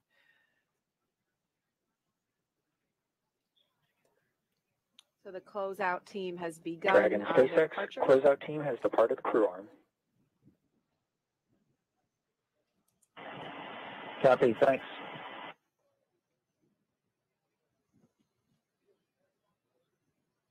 We just heard confirmation that the pad closeout team has departed the crew access arm. As I was saying, the milestone that will be coming up next is commencement of the launch escape system checks, and we're expecting that to begin any moment now. As I was saying, these are standard part of the launch countdown, critical to make sure that everything is in working order before we arm the launch escape system, which of course comes right before we step into propellant loading.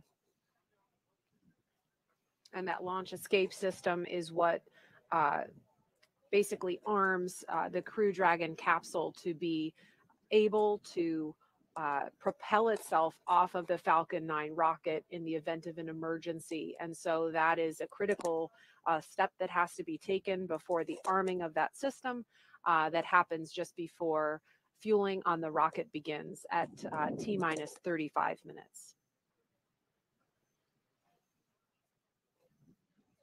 Once again, seated in the seat that is closest to what we can actually see on the camera is Commander Shane Kimbrough.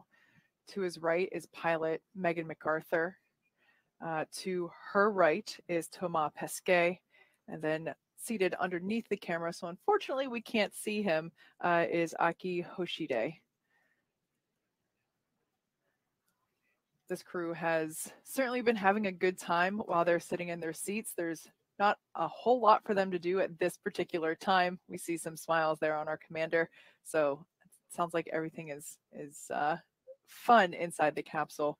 Tracy, you mentioned earlier that this crew is just at, you know, the epitome of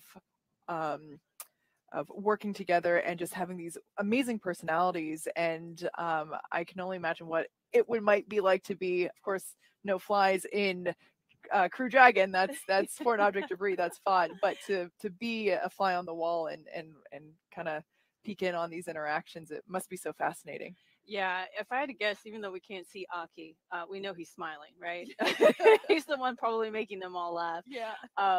Yeah, these guys have worked together. We've all worked together well before being assigned to crew together, and these four have intertwined in a number of ways. As you know, Shane and Thomas flew in space together on their expedition. Aki credits Megan with teaching him how to Capcom, and this is how you Capcom, Aki. And he told me that he gave me credit for giving him the opportunity to first make a Quindar, which is the ping that you hear when you have keyed the mic in mission control to space to ground or air to ground, or in this case, Dragon to ground. And I'll take it, you know, whatever contribution I made to his fabulous career. I'm very honored. But yeah, this crew is top-notch people at heart, as well as technically sound and brilliant and all that they've done. So I can only imagine them being concentrated together in a capsule. There's just too much goodness. The rest of us probably just wouldn't be able to fit in there. So it's great. And there's a look outside at the launch pad, looking at the crew access arm extended out, still connected at this point to the Crew Dragon Endeavour. That will retract from the capsule as we get closer to launch, around the T-minus 42-minute mark. So again, we've just been standing by to listen to the launch escape system health checks. We expected to hear that about T-minus 1 hour and 30 minutes, but we haven't heard it just yet. Let's take a social question while we're standing by for that. All right, how come some launches take longer to get to the space station than others? Tracy, do you want to take that one? Sure. It mainly, again, has to do with our orbital mechanics and, you know, the station, the capsule when it launches is constantly chasing the space station, but it has a lot to do with phasing, we call it, but that's really just the distance you are to the space station and how far below it you are, and you're catching up to it. And we call it a profile, but it's basically the path that the capsule takes to get to the station.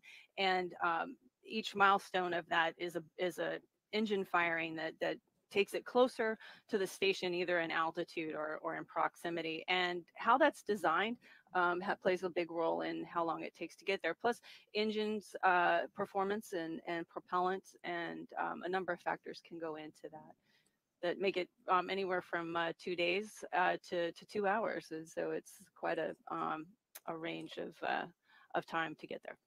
And it just so happens that this flight, after it lifts off at 5:49 and 2 seconds this morning, we expect they will be docking to the International Space Station in less than 24 hours, a little after 5 a.m. Eastern Time, Saturday morning.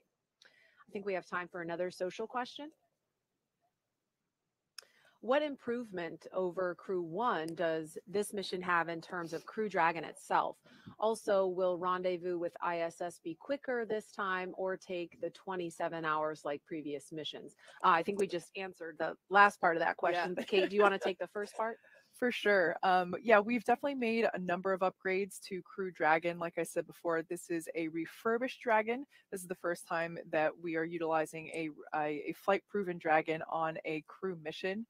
We installed some components on the Super Draco system, which is actually, if needed, which of course, never something we expect to use, but the launch escape system, as we mentioned before, is an important safety feature.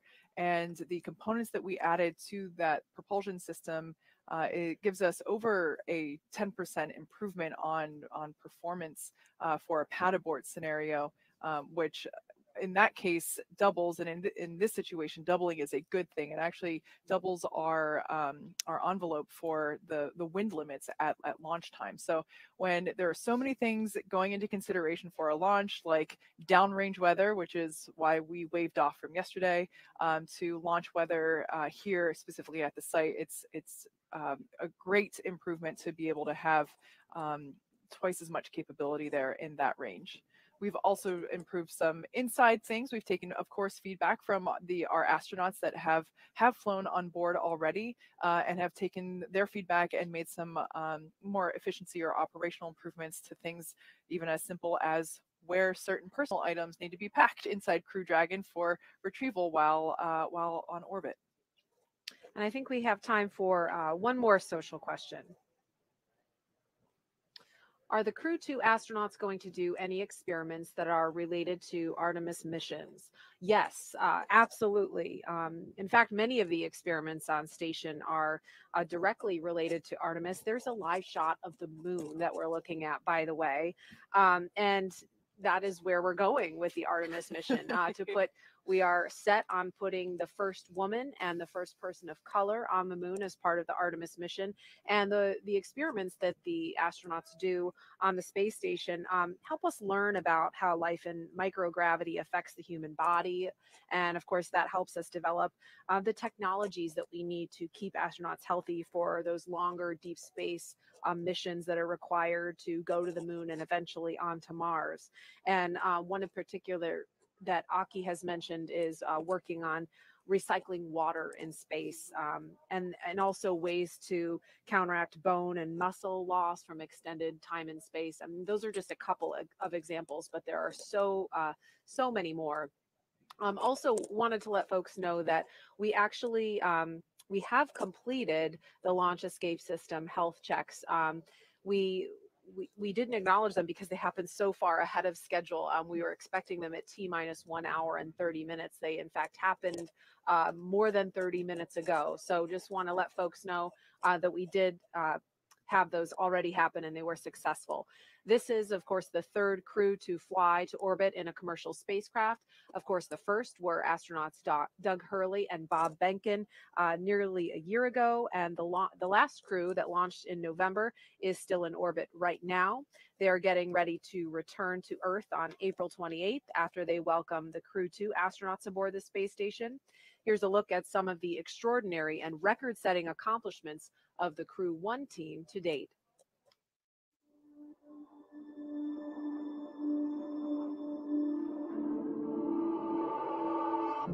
You know, it feels great to be a part of this transition from a test program, a demonstration program, to an operational program. After NASA certified Crew Dragon, Crew 1 is the first mission to the International Space Station. I feel very honored to be a part of this great mission. Dragon, SpaceX, go for launch. When we're sitting on the launch pad, I think what's going to be going through my mind is I want to be in the moment and enjoy the experience. There is just an electricity in the air as that countdown is happening. The engines light and liftoff occurs. 3, 2, 1. Mission liftoff. Vehicles pitching downrange. Falcon 9 is supersonic. Stage separation confirmed. Dragon separation confirmed.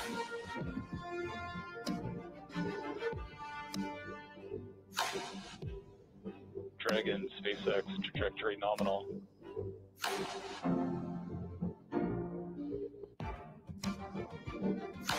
It's really hard to explain living and working in zero-G. It's fascinating how normal it becomes so quickly. It just feels like you've done it your whole life.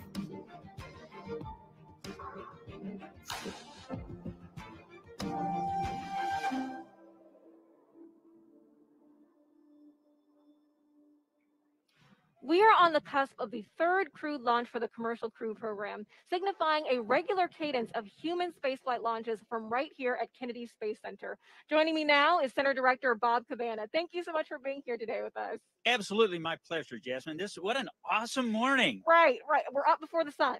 Yep. Yeah, we are so glad to have you here. What's your reaction to this return to regular human spaceflight launches? All I can say is it's about time. It was so great last May when Bob and Doug launched for the first time in 9 years humans to space on a U.S. rocket from U.S. soil here at the Kennedy Space Center. Then to get Crew 1 up there last November. And now this is really cool because Megan's flying in the same capsule that Bob, her husband, went to space in last May. I mean, it's awesome to have this regular cadence again. Yeah, absolutely. We're thrilled to be here. We're thrilled to see, history being made. And in addition to the excitement from today's launch, we are also coming off our celebration of Earth Day. Can you talk to us about how we launch from Earth for Earth? What is Kennedy Space Center doing to benefit our home planet? Kennedy Space Center has an absolutely excellent environmental program. First off, our 144,000 acres here, it's a national wildlife refuge managed for us by the Fish and Wildlife Service. I've been out and seen the sea turtles. I've helped count eggs, look at eggs, see the nests. It's awesome. It is so cool. We just signed an agreement with Florida Power and Light.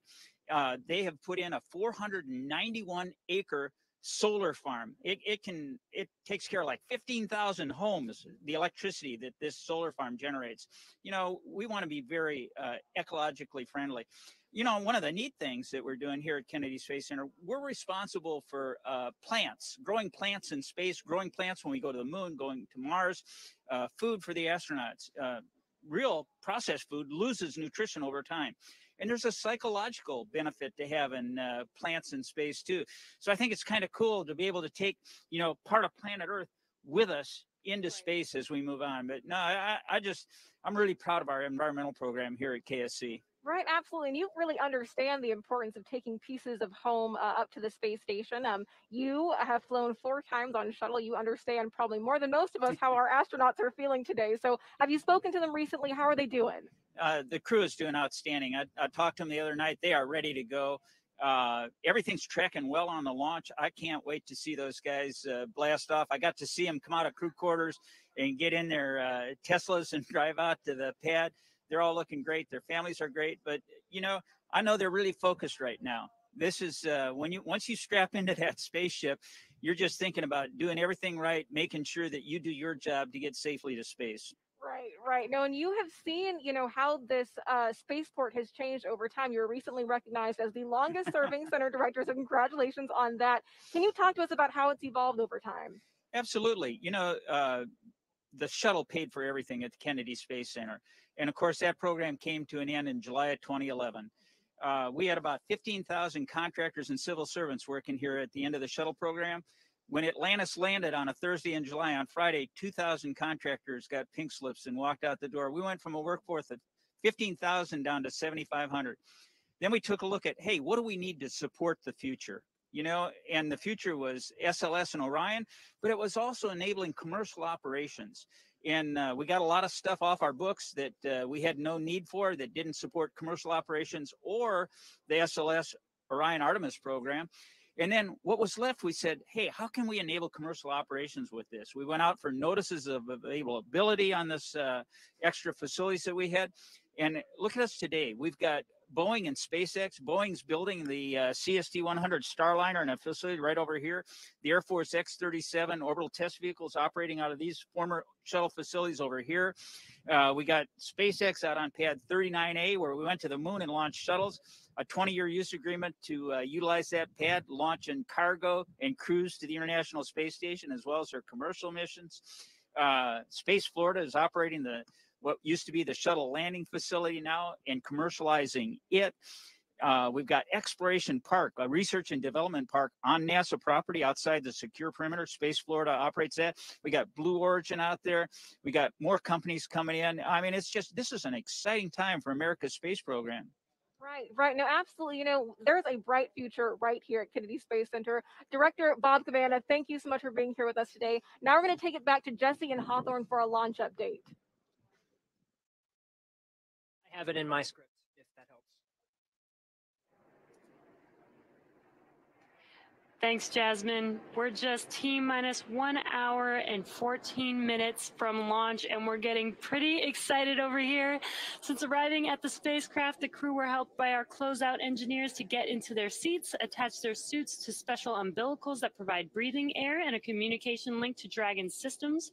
They conducted suit leak checks, which were successful, and communications checks with the Corps here in Hawthorne, which is the person who will speak to them directly throughout the mission, as well as the launch director in Florida. This is where they're checking their comm path through both ground stations and data tracking and data relay satellites that we'll use to talk to the crew the entire way to the station. And after those suit leak checks, the closeout team was able to seal the hatch, which also gets its own leak check.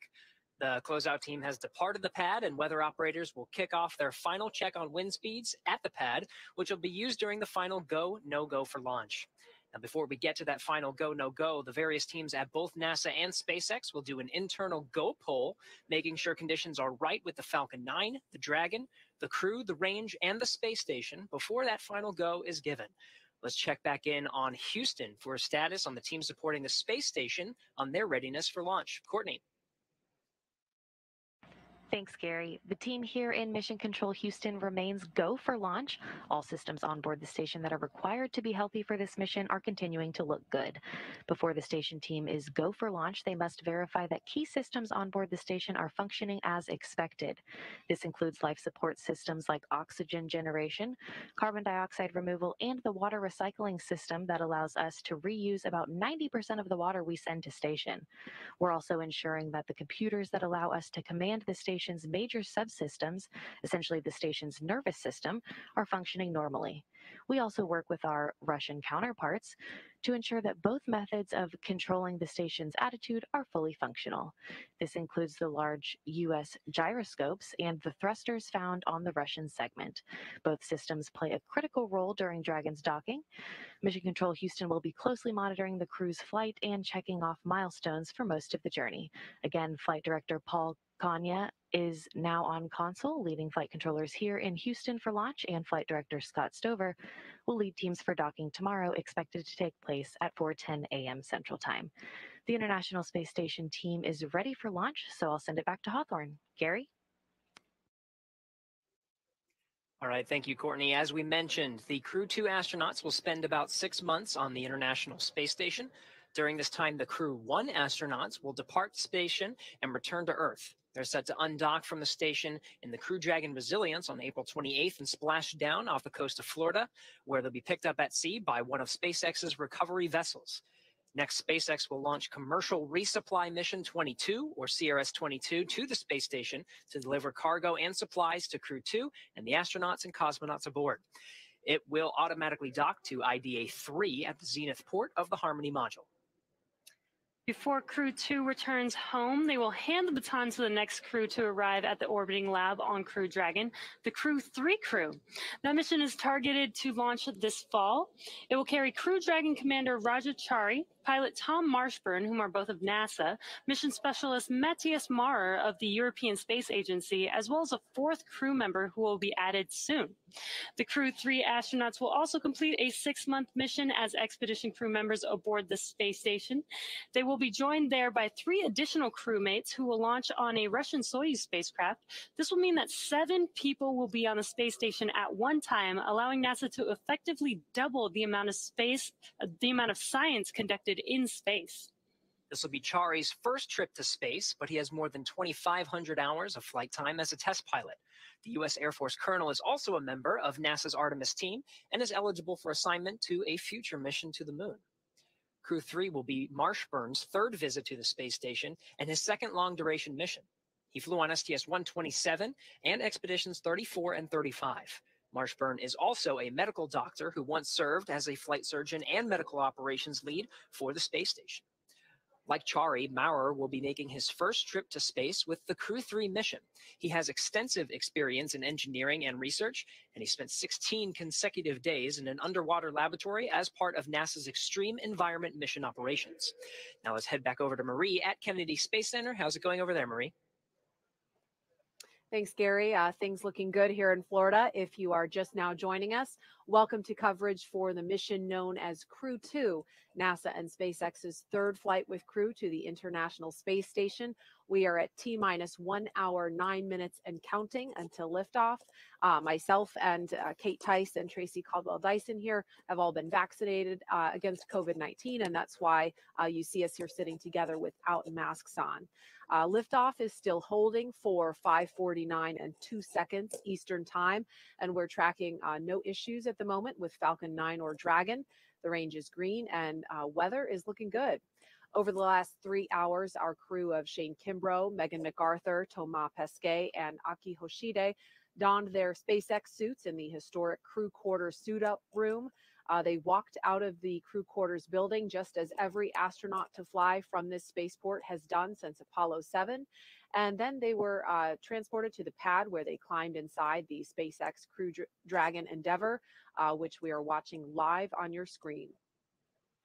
While this is SpaceX's third time flying astronauts in Crew Dragon, it will be the first time a European astronaut will fly aboard Dragon.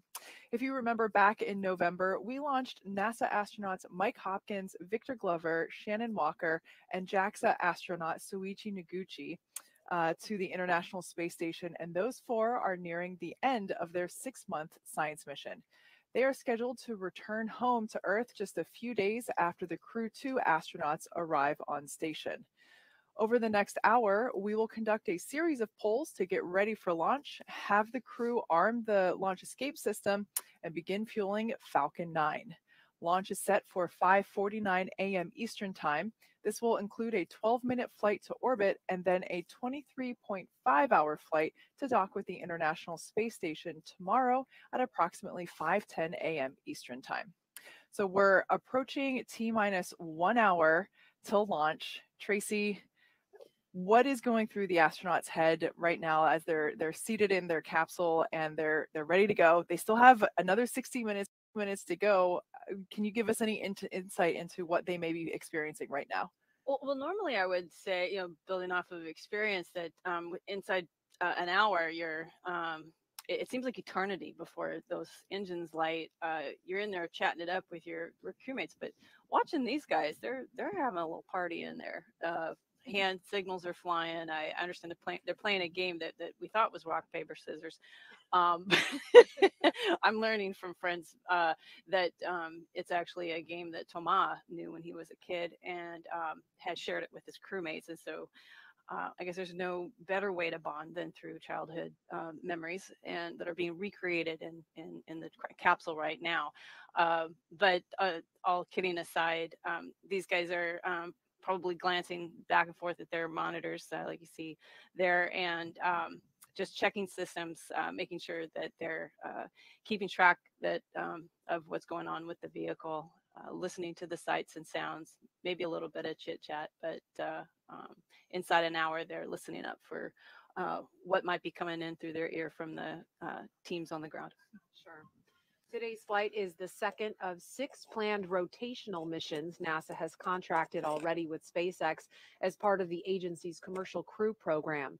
The success of the Demo 2 test flight last year allowed NASA to complete certification for SpaceX to fly astronauts like these regularly to and from the International Space Station, and that paved the way for the Crew 1 launch last fall. Now this next crew is getting ready to lift off in the exact same capsule named Endeavour that Bob Behnken and Doug Hurley first flew in almost 1 year ago. We've been hearing from the crew on board Dragon. Like you can see there, they're currently strapped into their seats and they've already gone through all of their communication and suit leak checks. They're able to follow all the milestones that they still have ahead of them on the displays there just above them, which allow them to gain insight into all of the Dragon and Falcon 9 systems as we continue to proceed towards launch. So right now, as we're coming up to the T-minus 1 hour and 5 minute mark, let's check in with Hawthorne for a status on both vehicles. John, what updates do you have for us now? Okay, we've had, as you've been saying, a smooth countdown. The SpaceX team is working no issues and the pace is beginning to pick up. In the Falcon 9, final propulsion checkouts of the first and second stages in the engines began just a few minutes ago in preparation for propellant loading. Now, at T-minus 45 minutes, The team will report their readiness with a final electronic go, no go poll. At T-minus 35 minutes, Falcon 9 propellant loading will begin. The Dragon spacecraft you can see right here on the monitor with the crew access arm next to it. Earlier today, the Dragon operators performed a series of checkouts of the Dragon flight systems, and the spacecraft is also currently go for launch. The 4 astronauts are currently inside Dragon, and the hatch is closed. The SpaceX closeout team has left the pad, and they'll be outside of the blast danger area very shortly. Now, before we can start loading propellant on the Falcon 9, we've got 2 major items to perform. First, we need to retract that crew access arm away from the Dragon capsule to its launch position. Now, that'll happen between T-minus 44 and T-minus 42 minutes. Now, we move the access arm away to obviously clear the way for launch, but we also do it in case the Dragon capsule has to leave the launch pad in the event of an emergency before launch. Now, once the arm is out of the way, the launch escape system will be armed. With these 2 events complete, Dragon will be ready for Falcon propellant loading. Now, the range is currently clear for launch from historic Pad 39A. The worldwide network of ground stations and the tracking and data relay satellites are ready to support Dragon as it heads into orbit. On the weather front, weather continues to look good, both at the surface level, the upper altitudes. We are continuing to wait for a final input from the weather team coming up in about 5 minutes on ground level winds in case we had a Dragon abort somewhere near the launch pad. Right now, those conditions are go, but we're getting one more set of balloon data to make sure that everything is good. Now, today we have an instantaneous launch window at 5:49:02 Eastern Daylight Saving Time, or just after 49 minutes past this hour. Now, once we begin loading propellant, there's no opportunity to change the T0. We are committed. We're going to get one chance at it today. But the good news, Jesse, at T-minus 62 minutes and counting, we are go for launch. Thanks, John. It's good to hear that we are still go. Today's launch marks the 2nd time a rotational crew will fly on a commercial spacecraft, and each of our crew members brings a diverse set of experiences to today's flight. Crew Dragon Commander Shane Kimbrough will be making his 3rd trip to space. He was born in Killeen, Texas, and raised in Atlanta, and was selected as an astronaut in 2004. Kimbrough is a retired U.S. Army colonel and holds degrees in aerospace engineering and operations research.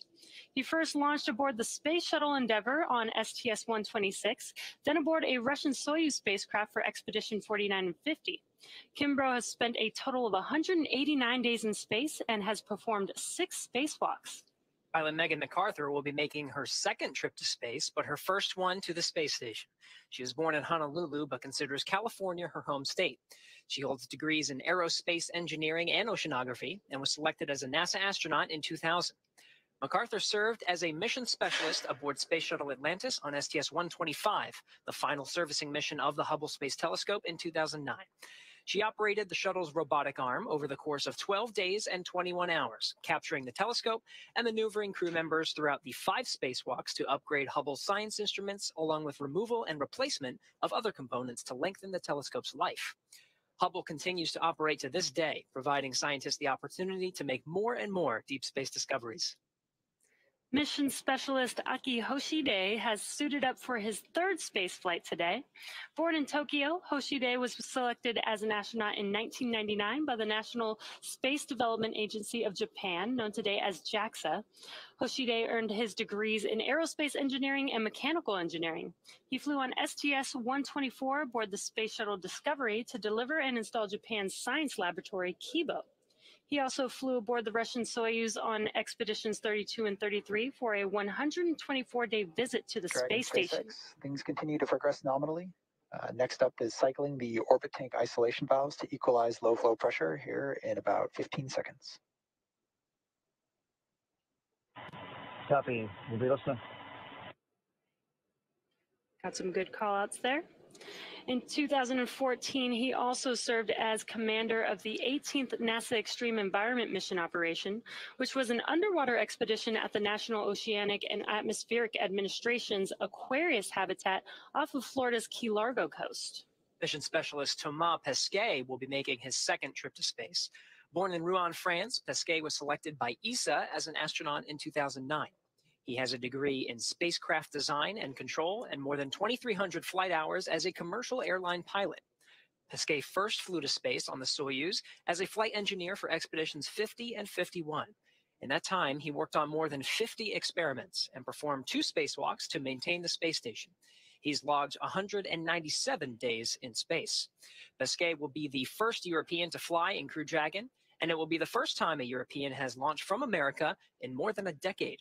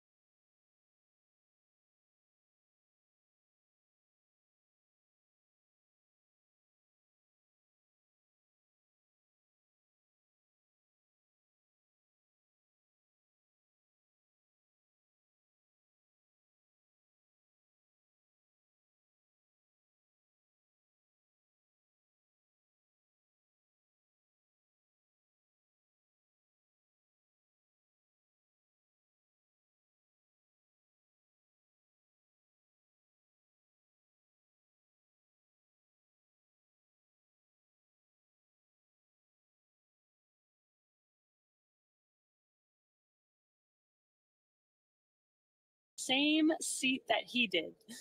It's been an awesome countdown so far. Weather is still looking good, and the excitement is picking up as we get closer and closer to that T0. That's right, Jesse. We had a great countdown today, starting with Suit Up just over 3 hours ago.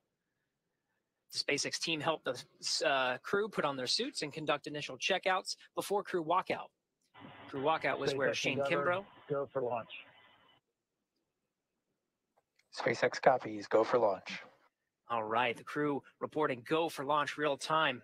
This just comes right after crew walkout where Shane Kimbrough, Megan MacArthur, Thomas Pesquet, and Aki Hoshide gave final goodbyes with friends and family gathered outside the operations and checkout building before they began that roughly 20-minute ride out to Pad 39A. And though it was early morning before dawn, we did still get some awesome views of those Teslas heading down the NASA Causeway before the crew arrived at the pad. And once they arrived, they all took a brief moment to enjoy the view of the vehicle that they will be taking flight on. And then they headed up the fixed service structure to begin a process known as crew ingress. That is where the astronauts entered the vehicle, and the SpaceX team performed a series of checks to ensure the suits, seats, and vehicle interactions were all functioning properly. About 30 minutes ago, the team closed Dragon's hatch with crew safely inside. So now, in, let's see, less than 57 minutes to go until Dragon starts breathing fire, things will pick up as we get close to the go, no-go pole to arm the launch escape system and begin propellant loading. The crew pull for readiness was completed at T-minus 60 minutes, and we did hear those call-outs. And the Dragon pull for prop load will occur here in just about a minute at T-minus 55 minutes. After that will be T-minus 45 minutes will be the internal mission control Hawthorne pull, and then the launch director's pull for propellant loading. And when we get to about T-minus 40 minutes, the crew access arm will retract, and the crew will get the call to close their risers and arm the launch escape system. Now, this is the automated system in place that can fire the 8 Super Draco thrusters on Dragon to quickly separate the crew from the rocket, either on the pad or during the flight on the ride uphill. And then once we reach about T-minus 35 minutes, propellant loading for the Falcon 9 will begin. Throughout the countdown, we've been getting some pretty incredible views of the astronauts. You see there on the right, making their final preparations, as well as some close-up views of the suits. The teams have often described the suits as an extension of the Dragon spacecraft, almost a mini spacecraft inside of a spacecraft. So we're hearing that the SpaceX teams are go for launch, and we'll wait for that call for propellant loading.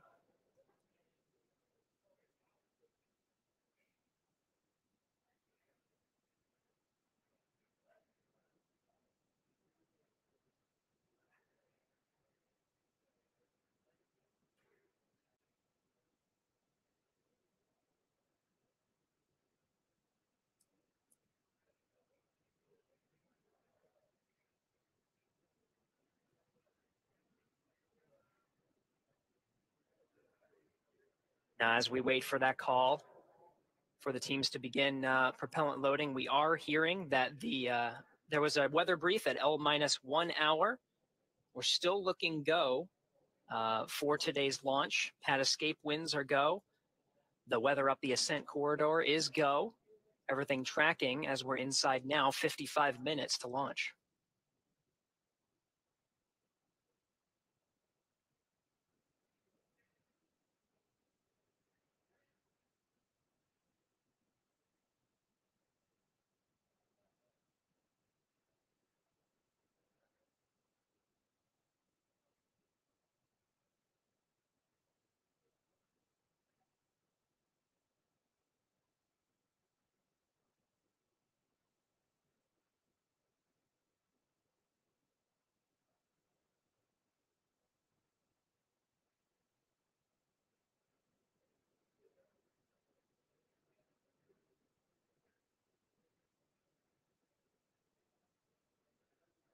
All right, so again, there are several milestones here now that we're less than an hour away from launch. Most of the calls will be the team's readiness to get ready for propellant loading at T-minus 35 minutes. Once we reach that mark, propellant loading will begin. Some of the RP1 refined kerosene will start to fill the tanks of both the Stage 1 and Stage 2 elements of the Falcon 9 rocket. Stage 2 is smaller and expected to fill up just about 20 minutes prior to launch. But RP1 refined kerosene will continue to load into the rocket, as well as liquid oxygen on both the first and second stages, filling up just about 3 minutes before launch for the first stage and 2 minutes before launch for the second.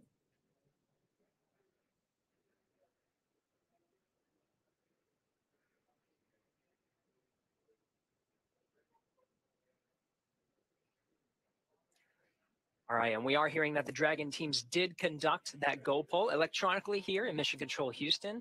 The first checked and the first milestone to go for prop load is underway. There's going to be another poll coming up at T-minus 45 minutes with the launch teams, and then prop load is set to begin at T-minus 35. Until then, let's go over to Jasmine over at the Kennedy Space Center. Jasmine? Thank you, Gary. Joining me now is NASA's Acting Administrator, Steve Jerzik. Thank you so much for being here today. Oh, no, thanks for having me on. Of course, of course. So it's a big day. The Commercial Crew program is in full force. Last summer, we launched Demo 2 and then Crew 1 in the fall, and we're gearing up to launch 4 more astronauts from American soil. How does that feel?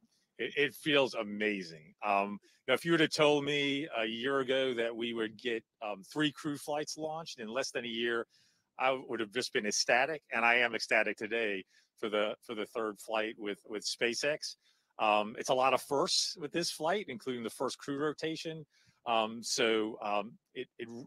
that 4 crew on station in the U.S. segment continuously with the Commercial Crew Program transportation capability is going to accelerate the research and technology development we're doing on station, both to benefit folks here on Earth as well as prepare for our Artemis missions. Right, right. And with this mission today, we're looking at the space station. But of course, with Artemis, we're going even further to the moon. NASA just announced that they selected SpaceX to develop the first human lunar lander since the Apollo days. What does that mean for our sustained return to the moon? Yeah, so that kind of completes all the systems we need to develop for the first astronaut landing on the moon under Artemis. So we have the SLS, the core stage test. Was successful a month ago at Stennis, and so that core stage for SLS for Artemis 1 is on a barge and headed to Kennedy Space Center as we speak. It'll arrive here next week, and that'll mean all the components of SLS are here at Kennedy for integration for the Artemis 1 mission. Orion is ready to go for Artemis 1.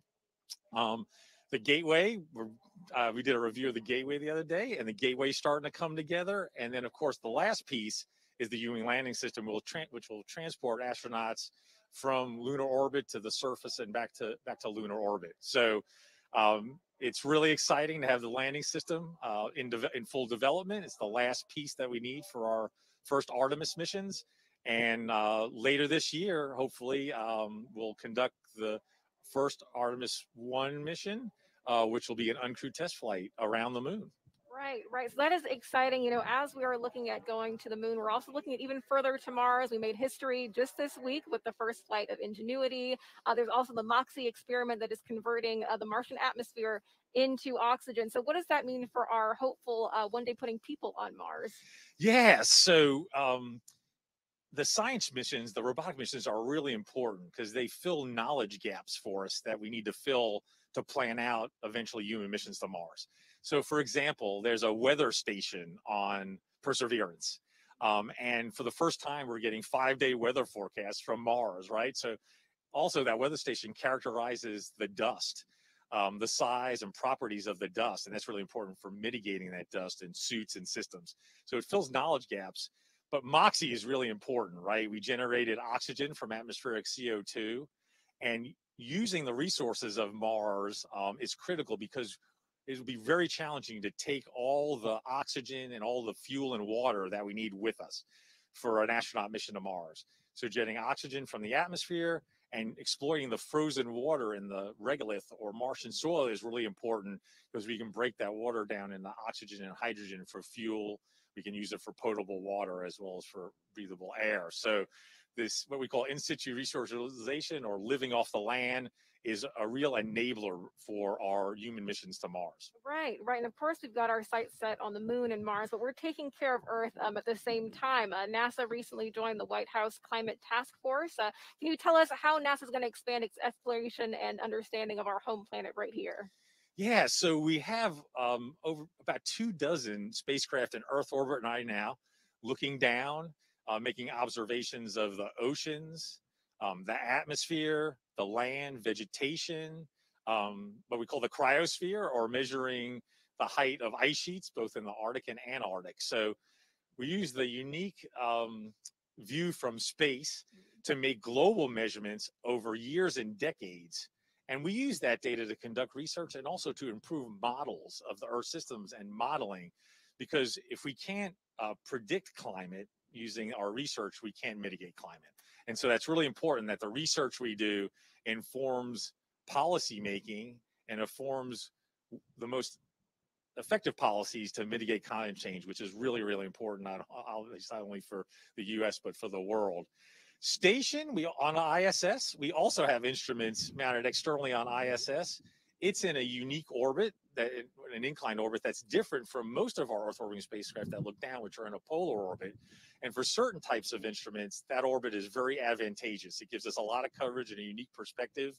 And so we're using ISS more and more as an Earth observation platform. So, both with the research we do at NASA, with our other government agency partners through the U.S. Global Change Research Program, and also in collaboration with our international partners, we're going to continue to make those observations, do that research, and improve our ability to predict climate change. Right, right. We are making progress across the universe. NASA Acting Administrator Steve Jerzik, thank you so much for joining us today. Now we're going to take it back to John and Hawthorne as action begins to pick up on the pad. Thanks, Jasmine. It's just inside 46.5 minutes to launch. The SpaceX launch team, they're finishing their final review of data from checkouts of Falcon 9 over the last hour. The launch director is about to poll the team for readiness, both to load propellant and to launch. This will be the last poll before liftoff. The 7 SpaceX engineers indicate they are go by electronically voting on an online countdown procedure. We won't hear a verbal poll, something folks may remember from the earlier days of launch and movies like Apollo 13. The launch director is also checking with Dragon mission director and the NASA launch manager to make sure everyone is ready to go. Meanwhile, on the Dragon spacecraft, on the screen, you can see the crew arm is still in the service position. The crew is on board Dragon, waiting for next instructions, which will be to stow the arm for launch and to arm the launch escape system. Once the launch director gives final instructions to the launch team, which should be coming up in about 30 seconds, the crew arm sequence will be armed and initiated. We should get a good view of the Axis arm as it swings away from the capsule, taking about 2 minutes to move out of the way. Now the range continues to be go for launch. They're monitoring the area around the pad as well as air and sea space around the flight corridor. And on the weather front, the weather officer gave a fantastic at the T-minus 1 hour briefing. The winds for all conditions of flight, liftoff, contingencies, getting into space, everything looks good both at ground level and upper altitude. So right now we're just waiting to listen to the SpaceX launch director give the poll and then also give the instructions to the team and move into retracting the crew access arms. So we're going to listen for a minute to the countdown now.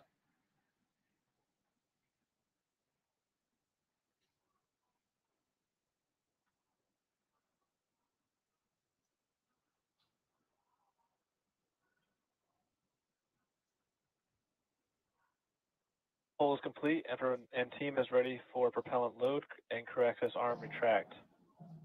For non-urgent no-go conditions, brief the CE or LD and they'll approve aborting the launch auto sequence and proceed into launch abort. For urgent issues affecting the safety of the countdown, operators shall call hold on the countdown net. Launch control will abort the launch auto sequence immediately and proceed into the launch abort auto sequence. Operators advise launch director whether structural breakup or fire is imminent or occurring per Dragon manual escape flight rules. In the event of a fire alarm, key operators will man their post while the alarm is evaluated. In the event that personal safety is threatened, evacuate to the south-facing emergency exit, which leads directly outside. Launch control, you may proceed with arming the crew arm for movement.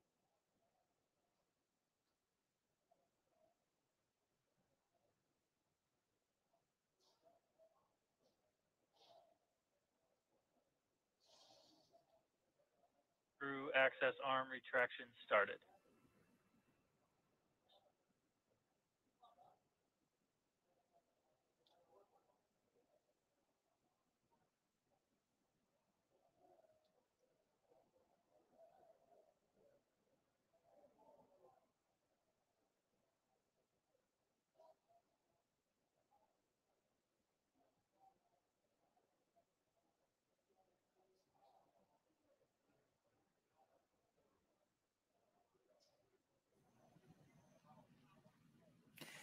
There you see a live view of the crew access arm retracting away from Crew Dragon in preparation for launch. The countdown clock continues to tick, and we're now at T-minus 42 minutes and 33 seconds. We're standing by for the completion of the crew access retraction. This is one of the last major visual milestones that we'll see in preparation for liftoff.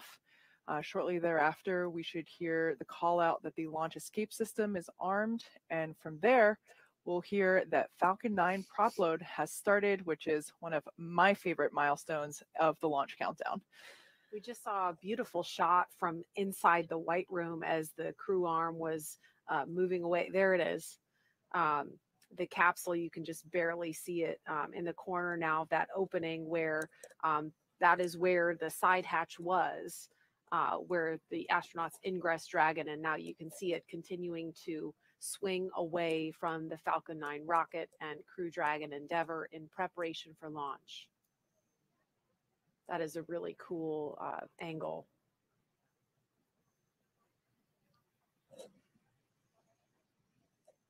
And Tracy, as we're watching the crew arm still retracting here, we are about to have the International Space Station fly over us, right? We are, yes, here at KSC, Kennedy Space Center. Looks like in another minute to the southeast, traveling across east-northeast. The station should be visible overhead. Crew access arm retraction complete. Now we just heard confirmation that the crew access arm is done retracting.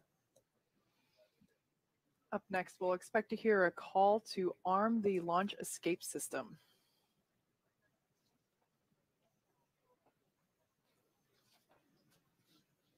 Dragon SpaceX, you are go for Section 7. Close visors and arm launch escape system.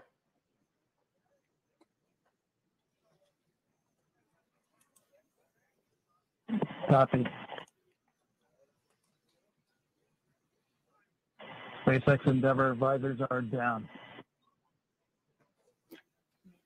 Copy, visors down. Okay, so the crew there reporting that they have closed and locked their visors in place in preparation for the launch escape system arming. The launch escape system is a critical safety feature. This is something that the shuttle did not have. We take very seriously the fact that the astronauts' lives are in our hands, and we take every measure possible to ensure that the crew has options and has an escape in the worst of scenarios. So this is simply a path to safety for the crew in the event that they need to depart the pad in an emergency, and also applies to aborting the mission even after liftoff and through ascent.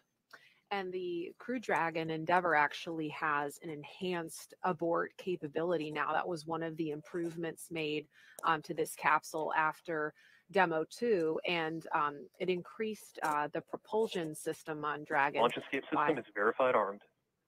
Okay, so that was confirmation that the launch escape system is armed. And so that is what we have to hear before fueling on the Falcon 9 rocket can begin. So we are about just under 4 minutes away from that milestone. But again, we were saying the propulsion system. Oh, there's a shot of the space station. There it is. Yeah, everybody wave.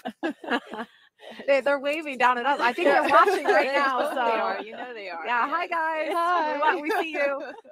So that's super cool. But yeah, the abort system, it's been improved by about 10%. That's the Super Draco thrusters. There's 8 of them built directly into the Crew Dragon, and so that actually allowed for a wider margin in terms of wind speeds. So there's greater opportunities for launch, but weather not looking like much of a concern at all today. In fact, last we heard there's less than 5% chance of violation. So more than 95% go conditions, which is great. Yeah, pretty rare for launches from here. And that launch escape system, how that works is, once the fueling begins at T-minus 35 minutes, if there's any kind of emergency, Crew Dragon can launch itself off the top of the Falcon 9 rocket, and then it would splash down under parachutes off the coast in the Atlantic. And we have rescue teams pre-positioned in the event of an emergency if that happens, which is highly unlikely, but it's something the NASA and SpaceX and Department of Defense teams practice for extensively. That launch escape system is also equipped to perform an abort after liftoff. We would call that an in-flight launch escape, and that can happen at any point throughout the ascent trajectory. Yeah, we actually tested this launch escape system in multiple ways. We performed a pad abort test where a Dragon capsule was on the pad and simulated an abort where it took off like a rocket like you've never seen. And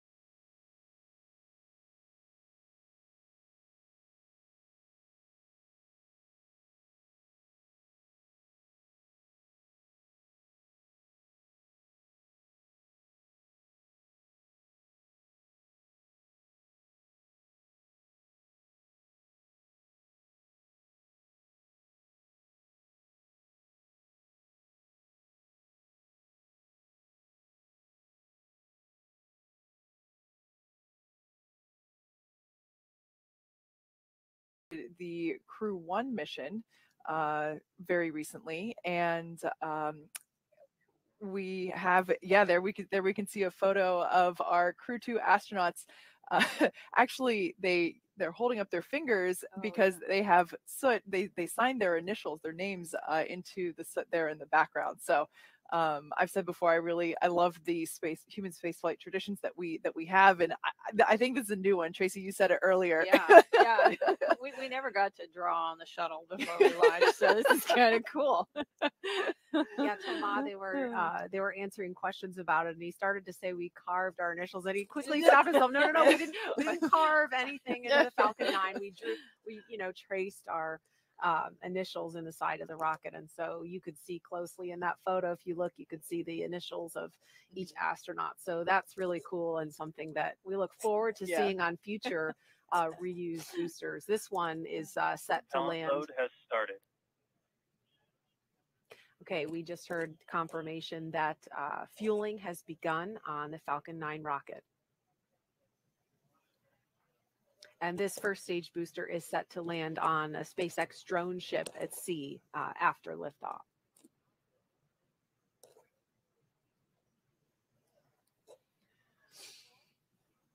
We are now at T-minus 34 minutes, 30 seconds and counting from Crew Dragon's third launch with astronauts and the first for 2021. Today begins the next 6-month rotation mission to the International Space Station. The launch escape system is armed, which happened just before fueling began at T-minus 35 minutes. The Dragon capsule was loaded with propellants about a week and a half ago, just a few miles down the road at what we call Dragon Land. And in order to fly, Dragon needs a fuel and an oxidizer. And Kate, I'll let you talk more about the fuel. Yeah, so for that fuel, we use monomethyl hydrazine, or MMH, and nitrogen tetroxide, or NTO, for the oxidizer. Together, these two propellants feed the Draco engines that maneuver Dragon on orbit, as well as the 8 Super Draco engines that would power the launch escape system in an abort scenario. And again, now that the fueling is underway on Falcon 9, that means the 8 Super Draco engines built directly into Crew Dragon are ready, if needed, to launch the capsule off of the Falcon 9 rocket in an instant, should there be any kind of emergency associated with the rocket or the launch pad. The NASA and SpaceX teams have trained extensively for exactly that type of contingency, along with the Department of Defense Detachment 3, who does a fantastic job in those training scenarios.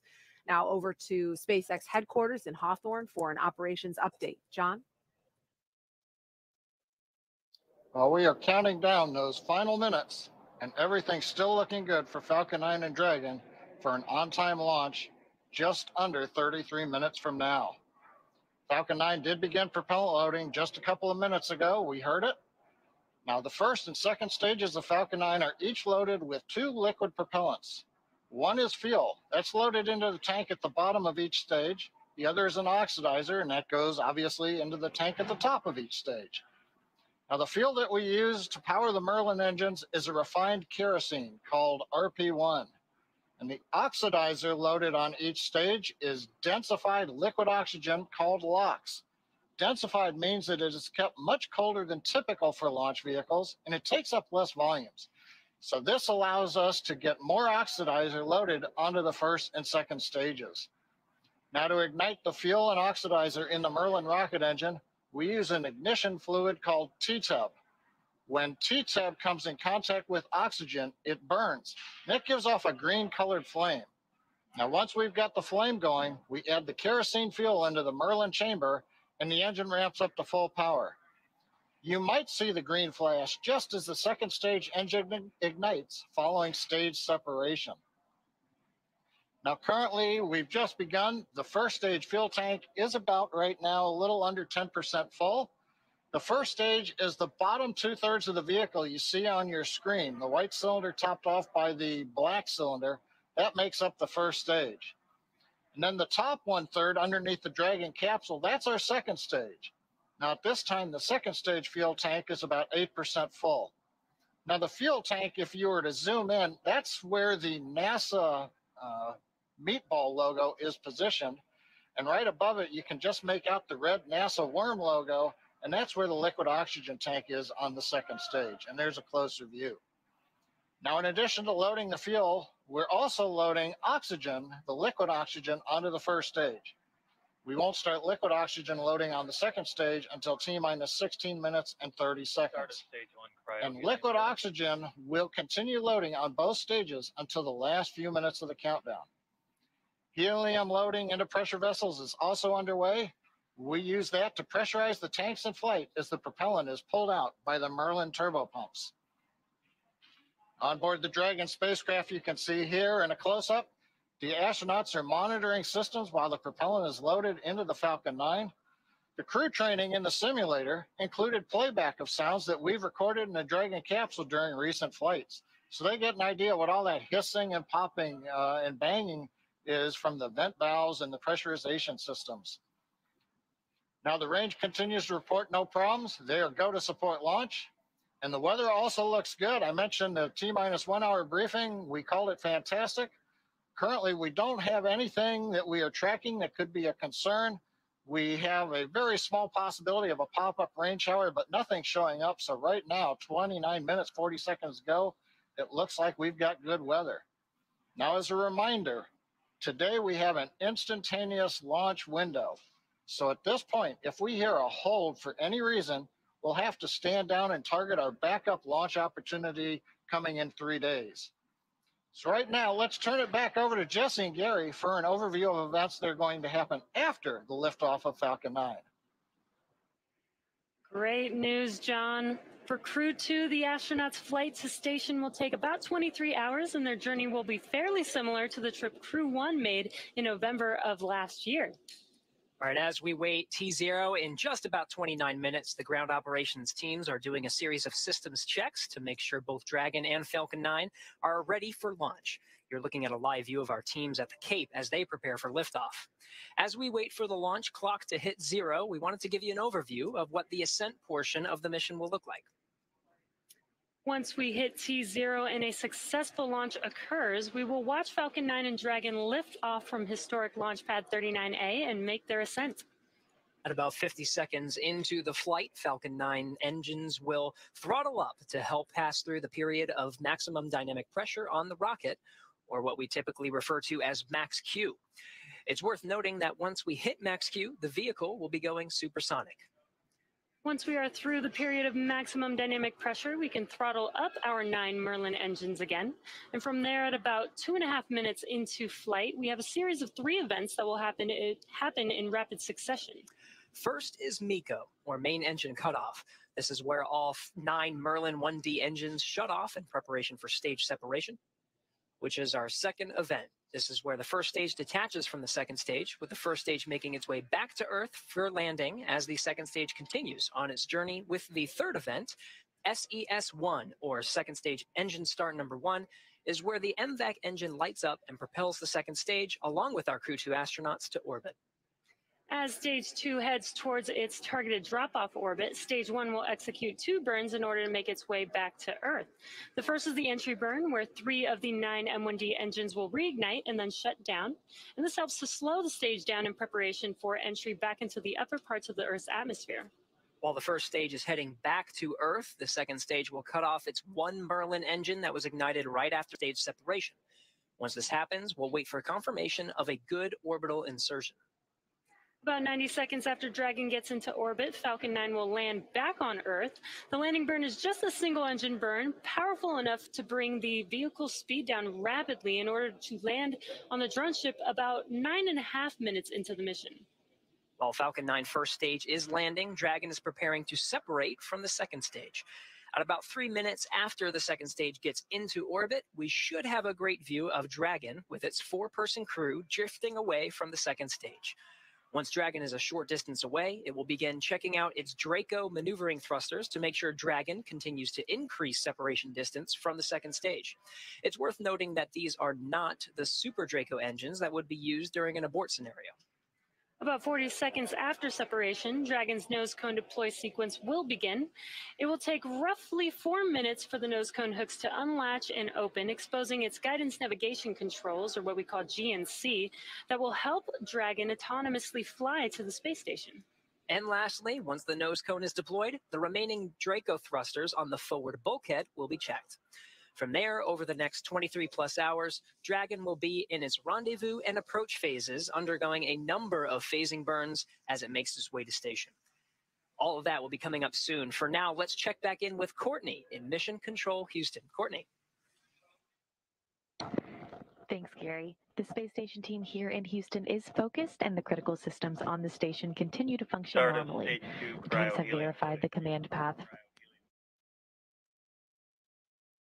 from the ground through our constellation of communication satellites to the station. Everything is nominal, and the station will be ready to receive Dragon tomorrow. Once the crew arrives at the station, they'll join Expedition 65. While on board, their official designation will be flight engineers, except for JAXA's Aki Hoshide, who will take command of the space station from NASA's Shannon Walker just before Crew 1 comes home. He'll be the station commander until the fall, when he'll hand the reins to European Space Agency Thomas Pesquet for the final part of their mission. Flight Director Paul Kanya is on console now, leading flight controllers in Houston for launch, and Flight Director Scott Stover will lead teams for docking tomorrow. Just a reminder that a launch today will take about 23.5 hours to get to station, with a docking to the Node 2 forward port scheduled tomorrow at 4:10 a.m. Central. Once Dragon is docked to the station, the team here in Houston will assist Dragon and space station astronauts with leak checks, as they will work to open hatches on both Dragon and the inside of the station's pressurized mating adapter. We expect hatch open to take place approximately 2 hours after docking. That's it for us here in Mission Control Houston. I'll send it back over to the team in Florida. Marie?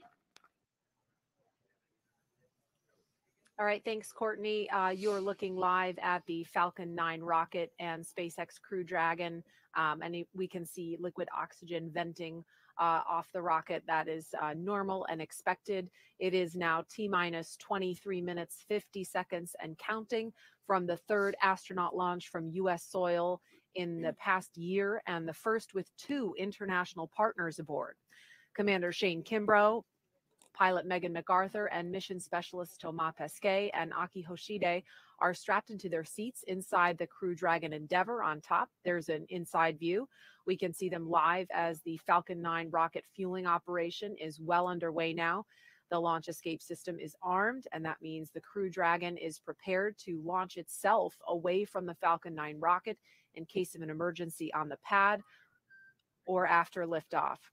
So far, operations look and sound as expected, and we are counting down to liftoff at 5:49 Eastern Time. This mission is the continuation of rotational crew flights to the International Space Station from U.S. soil on private rockets and spacecraft. This wouldn't have been possible without the success of the NASA SpaceX Demo 2 test flight last year and the safe delivery of the Crew 1 astronauts to the space station last fall for a long-duration mission. Those Crew 1 astronauts are preparing to return to Earth shortly after Crew 2 arrives at station. And this will be the first time we'll see 2 Crew Dragons docked to the space station at the same time. Crew 1's Resilience and Crew 2's Endeavour, that's on the launch pad right now. With the arrival of the Crew 2 team, I believe that'll bring the head count on station to 11 people.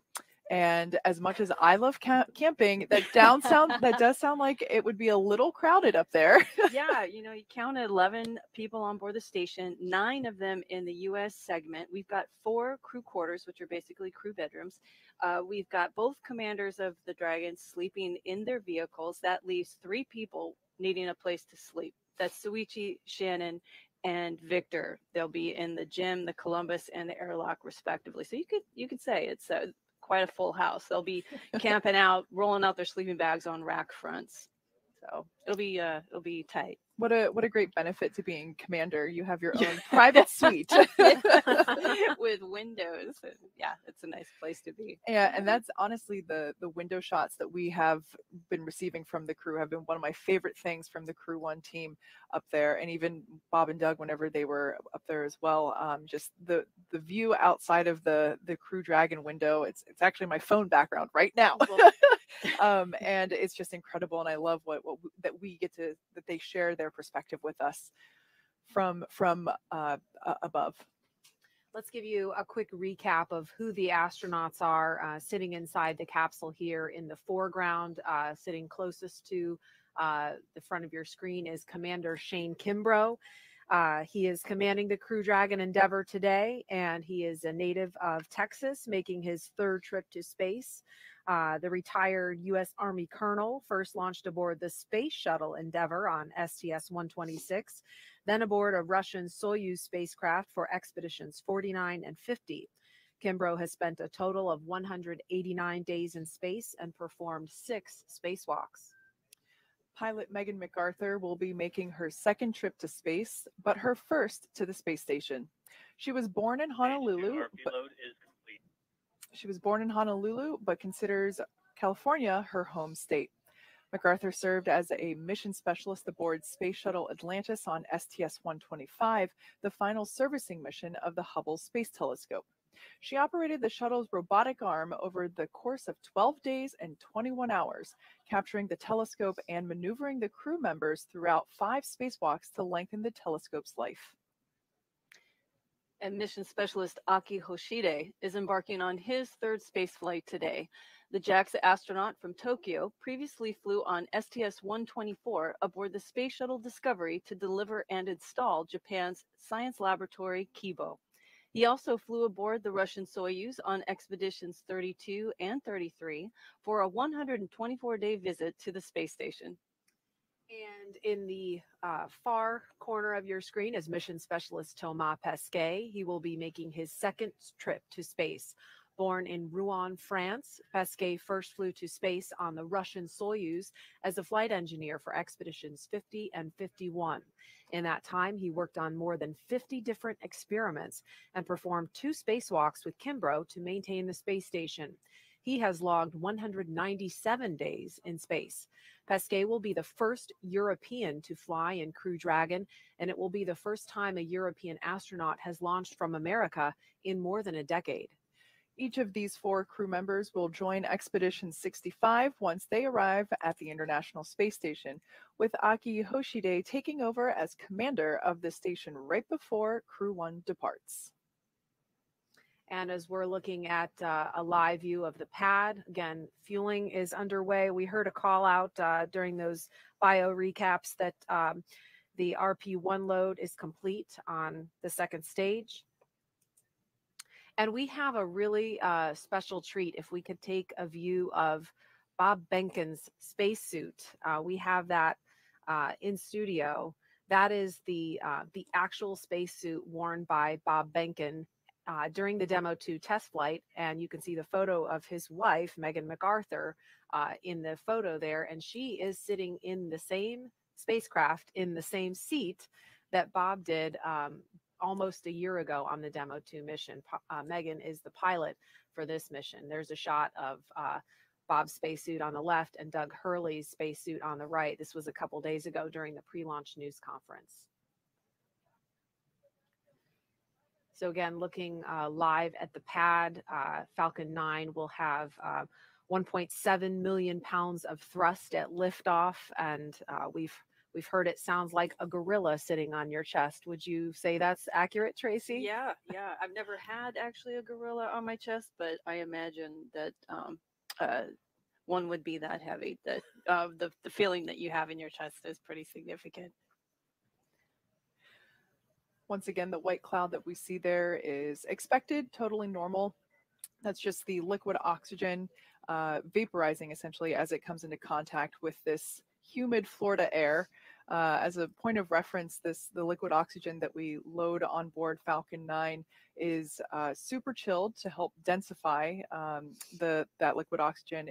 When I say super chilled, I mean really, really cold. We're talking like negative 336 degrees. So of course, whenever it comes into ambient air, it will turn into its gaseous state. Which LOX load has started. Okay, and there we just heard the call out that 2nd stage LOX load has just begun. And so the mission teams that we've seen in control rooms from Kennedy Space Center to Houston to Hawthorne are all laser focused on keeping this crew safe from this point and all the way to the space station and back home in 6 months. We had a chance to ask about their mindset right now from a couple of their leaders. There's a very delicate dance between the weather, normally the weather and the operations, and making sure all these complex systems are working correctly together. And what is really important is just how calmly, quietly, efficiently the team's working through every single one of those things. It's why we train. People are very passionate about this program, as am I, and they know the consequences of what they're doing. They know that the crew's lives depend on what they're doing. This human spaceflight endeavor requires diligence every day on the job, and I think our team knows that. I definitely feel like those crew members are in our hands, and we need to be there, thinking straight, making sure we're making the right decisions so that we're getting that crew safely to the International Space Station. And that was Kathy Leaders and Steve Stitch, who have been in charge of the NASA team for much of the life of the Commercial Crew Program and have worked very closely with the folks on the SpaceX side who have gotten to know these astronauts on a personal level and have taken such care in all of the checkouts and the paranoia reviews, as they're called, to make sure that they're constantly looking for problems to uncover, to make sure that every leaf, every stone is unturned to make this flight as safe as possible for the crew. Again, it is now T-minus 14 minutes, 15 seconds and counting. Liftoff will be about 1 hour before sunrise here on Florida Space Coast. And if we're lucky, we may see a beautiful contrail at first light. At the time of launch at 5:49 and 2 seconds Eastern Time, the space station will be flying 258 miles over the Indian Ocean south of Sri Lanka. And now with T-minus 13 minutes, 50 seconds and counting, we want to focus on the pad as we proceed through the final stretch of the countdown. We will turn it over to Hawthorne to take us through launch at 5:49 this morning. John? We're inside T-minus 14 minutes. Everything is still looking good for launch of Falcon 9 and Dragon, 49 minutes and 2 seconds after the hour. Falcon 9 began propellant load at T-minus 35 minutes. Loading of the RP-1 fuel onto stage 2 is complete. Fuel loading is continuing on the first stage. We're over half full, and it'll finish at T-minus 6 minutes. The densified liquid oxygen loading is continuing on the first stage, and we began loading liquid oxygen onto the second stage a few minutes ago. The liquid oxygen loading will wrap up T-minus 3 minutes on the first stage, about T-minus 2 minutes on the second stage. Checkouts of the thrust vector controllers, what we call TVC wiggles, are coming up, along with throttle valve checkouts on the engines. That's where we move the engines a little bit, make sure the hydraulics are ready to go. Currently, the range is go, ready to support, working no issues, and we continue to have good weather both at the launch pad at ground level, at the upper altitude winds, and downrange at the contingency landing sites.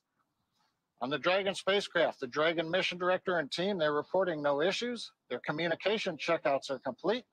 The crew access arm is retracted, as you see on your monitors, away from the vehicle. The launch escape system is armed. The crew is strapped in and ready to go.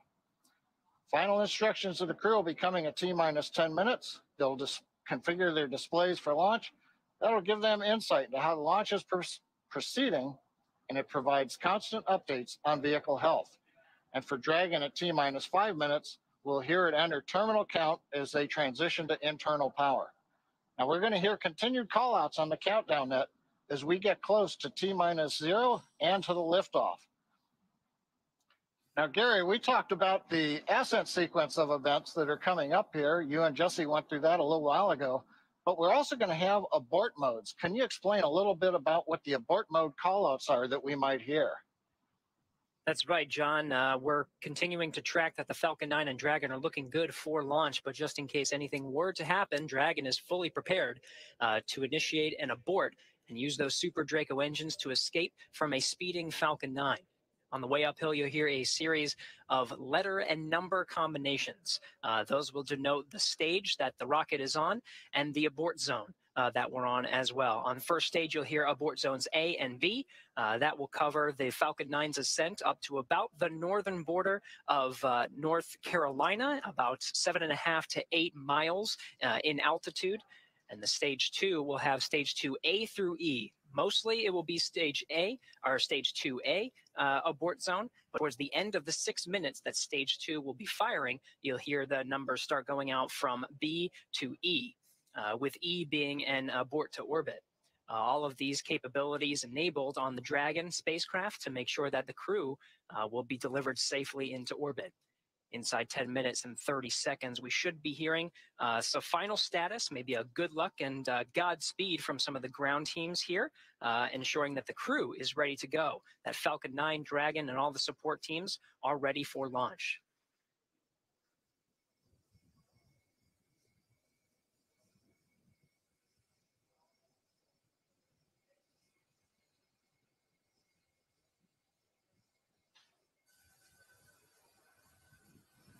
Dragon, SpaceX, confirmed crew displays are configured for launch. Displays are configured for launch. SpaceX copies. Shane, Megan, Aki, Tama, we're thrilled to have crew on board Endeavour once again, and truly honored to have you all at the helm. It's been a pleasure training alongside you ahead of this historic launch. We wish you a great mission, good luck, and enjoy the ride. Thank you, Chad, Christian, Frank, and all the teams who got our crew and vehicle ready for this mission. I want to say a special thank you to our families and friends. We're incredibly grateful for your support and sacrifice during our training and our upcoming flight. Our crew is flying astronauts from NASA, ESA, and JAXA, which hasn't happened in over 20 years. We're excited to represent our nations, agencies, and all of humanity. Off the Earth, for the Earth, Endeavour is ready to go.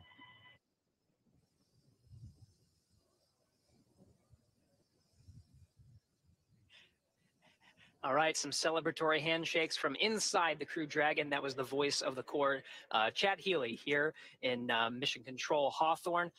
Next series of events, John, will be the engine chill. Everything's looking good so far. Yeah, it is. We're actually watching the fuel trim valves on the Merlin 1D engines, going through some checkouts right now. And as you said, at T-minus 7 minutes, we're going to start a sequence of events that begins with opening the pre-valves. Currently, the liquid oxygen, the kerosene fuel on the Falcon 9 first, second stages is separated from the Merlin engines. T-minus 7 minutes, just over a minute from now, we open the pre-valves. That allows propellant down to the top of the engine or the inlet to the turbo pumps. At the same time, we open up bleed valves on the turbo pumps, and that allows a little bit of that densified ultra-cold liquid oxygen to flow through the pump and to chill down the liquid oxygen pump. That way, when we get to T-minus 2 seconds and we spin the pumps up and everything comes to full power, we're not pulling very cold liquid oxygen through a warm pump. So as that cools it down right now, that'll get it ready for that ignition sequence in the last couple of seconds.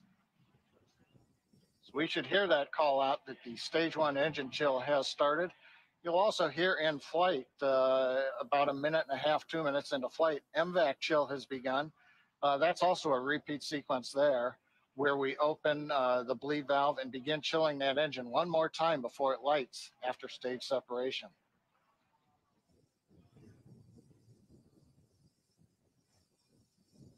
Right now, we're waiting to see the pre-valves come open and the chill begin. Stage 1 engine chill has started. Yep, and there's the call out. We've got indication pre-valves coming open on the engines, and we have begun to chill in the Merlin engines for flight. That's right, John. Now inside 6 minutes, 40 seconds. RP1 rocket-grade kerosene is completely filled in the second stage. We're anticipating about 30 more seconds for the first stage to be completely filled with that RP1 refined kerosene.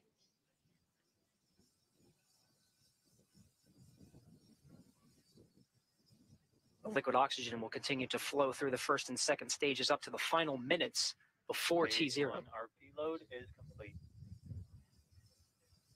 All right, confirmation. We have 100% fill of RP1 on both the first and second stages. 6 minutes to go until an instantaneous launch window today. The next milestone will be Dragon to transition to configure for terminal count. And this time, terminal count, the Dragon will be on internal power, no longer relying on the lines from the ground. And from there, the Falcon 9 propellant tanks will pressurize for strong back retract. That'll be another visual milestone. The clamps just below the Dragon's unpressurized trunk will open, and the strong back will tilt back just 2 degrees. Then right after liftoff, back to 45 degrees. Again, RP1 kerosene, both on the first and second stages. Liquid oxygen continues to flow through on the first and second stages. That very densified, very cold liquid oxygen. Dragon has transitioned to configure for terminal count. Falcon 9 propellant tanks are pressurizing for strong back retract. All right, John, good calls and right on time. Dragon is now on internal power. Okay, next major event coming up is going to be opening the clamp arms around the second stage in preparation for retracting the strong back away from the vehicle to get ready for liftoff. Strong back is retracting. We heard the call out. Strong back is beginning to retract. We're into the automated sequence. We should see the clamp arms that are just visible there around the top of the second stage begin to open up. Once they are open, then the strong back will begin to move away from the Falcon 9.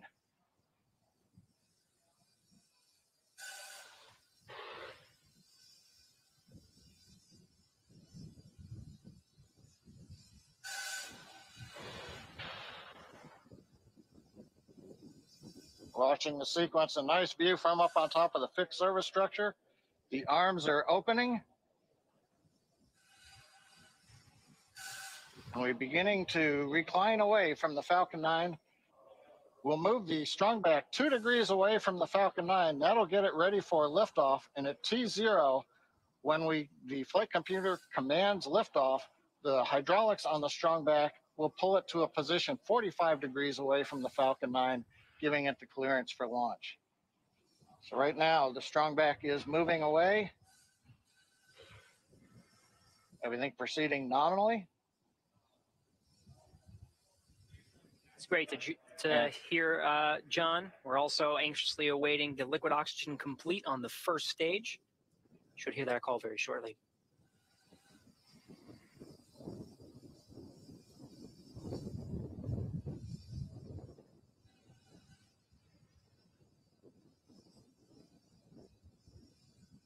Dragon has transitioned to terminal count and is on internal power.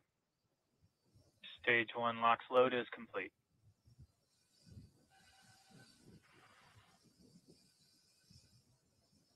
Okay, we've heard the call out. Stage 1 LOX load is complete. We're loading liquid oxygen on the second stage for about another 30 seconds or so. Once we get the liquid oxygen load complete on the second stage, the propellant line that runs up the side of the strong back that carries liquid oxygen will vent that line down to make sure there's no liquid in it when we get to liftoff. When we do that, we open up valves on the strong back, and as Kate and Marie were talking earlier, when we vent off that very cold gaseous oxygen, it'll merge with the warm, humid Florida air, and you'll get a large white plume of condensation off of the back of the strong back. That'll be normal, coming about a minute and a half before launch. Everything continuing to look good. Stage 2 LOX load is complete. Dragon is in auto idle. All right, with that, the Falcon 9 is fully fueled. We have fuel on both the first and second stages, and both stages are filled with liquid oxygen. Gas closeout has started. Expect loud venting. Dragon is also in auto idle. The flight computer is on Dragon, maintaining their calculations, standing by, waiting for the T0 mark. 1 minute, 15 seconds until launch. The 1 minute mark, Dragon will transition to countdown, and the flight termination system will arm. The computers on Falcon 9 will be talking to the computers on Dragon and can issue an abort if necessary. FTS is armed. Falcon 9 is in startup and is now controlling. Dragon is in countdown. All right, 50 seconds to go. Everything is ready for an on-time launch today. Dragon, SpaceX, go for launch. Copy, go for launch. Ground teams are ready, and the crew inside Dragon is ready. 30 seconds to go T-minus until 30 launch. seconds.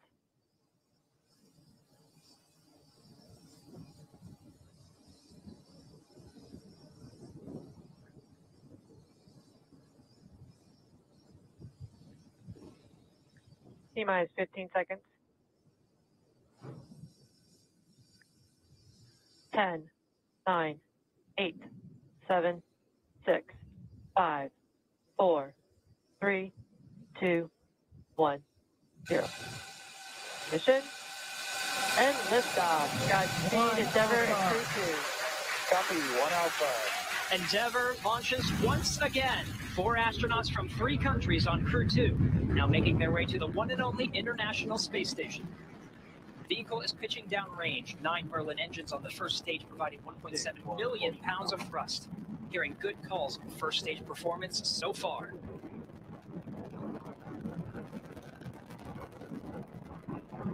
We are T plus 30 seconds into the second rotational crew mission on board Dragon and Falcon 9. Falcon 9 will be throttling down the 9 Merlin engines shortly here in preparation for maximum dynamic pressure. And there's that call out for the throttle down. Maximum dynamic pressure, max Q, is the largest structural load that the vehicle sees throughout ascent. So throttling down does help us pass. Throttling down helps us pass through this period, which should be coming here shortly. Max Q. There's that call out that we have just passed through max Q. Stage 1, throttle up. And 1 Bravo. Copy, 1 Bravo. All right, 1 Bravo is the second abort mode on the first stage.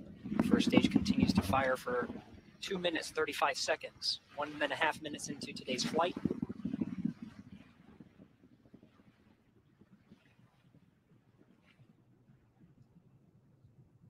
Falcon 9 now traveling at more than 1,500 miles an hour.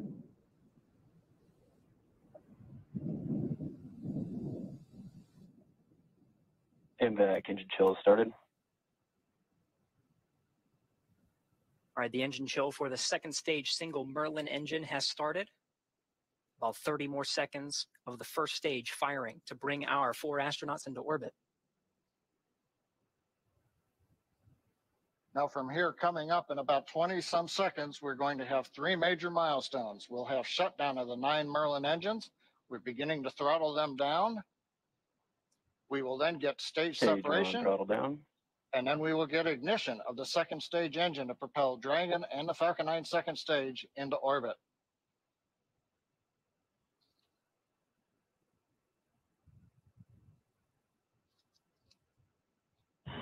Two Alpha.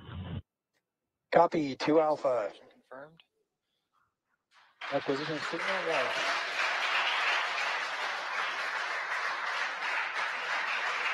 And ignition.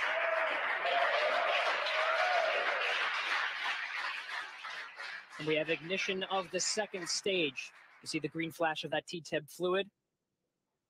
The expansion nozzle on the second stage Merlin vacuum glowing that bright red that we like to see. Good performance on the second stage so far.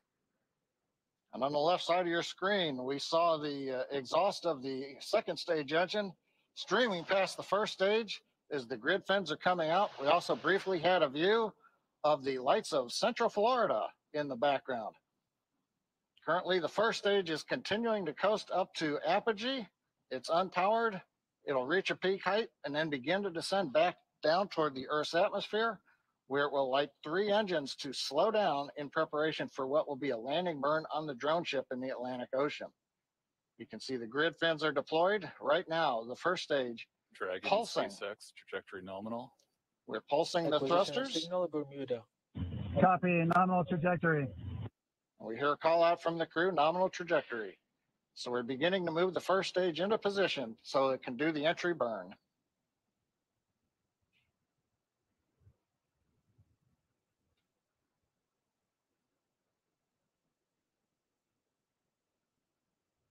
Four minutes, 15 seconds into today's flight.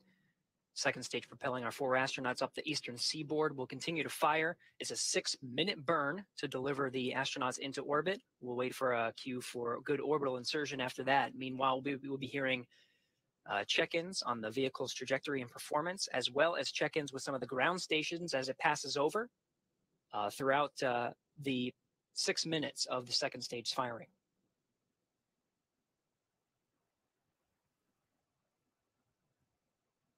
Dragon SpaceX trajectory nominal.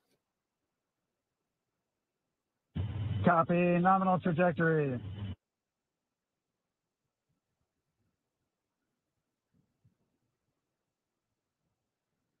Getting good views of both the first and second stage from the onboard cameras. Acquisition of signal, boss. The New Hampshire tracking station has acquired the second stage telemetry signal. Meanwhile, the first stage has reached apogee and it's now beginning to descend from a height. It's currently about 167 kilometers up. And in a few minutes, we will get the entry burn of the second stage, of the first stage.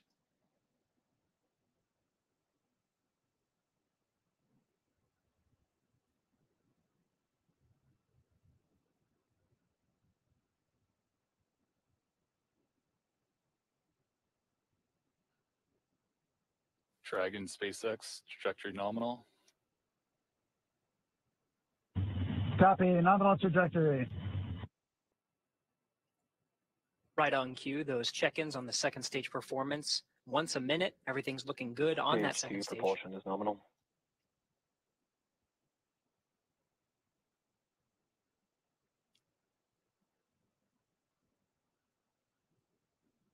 Stage 2 continues to climb. The vehicle now exceeding 8,000 miles an hour at an altitude of about 124 miles. And just about 1 minute from now, we will begin the entry burn of the first stage. That'll consist of lighting the center engine, and then shortly afterwards, 2 more engines for a 3-engine burn to slow down the first stage in preparation for entering the Earth's atmosphere.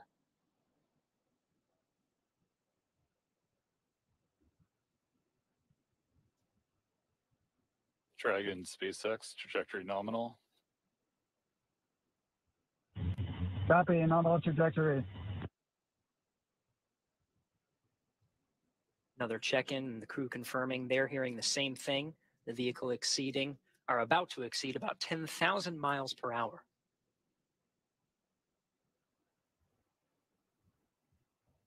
Meanwhile, first stage down at 90 kilometers, getting ready to relight 3 engines for the entry burn.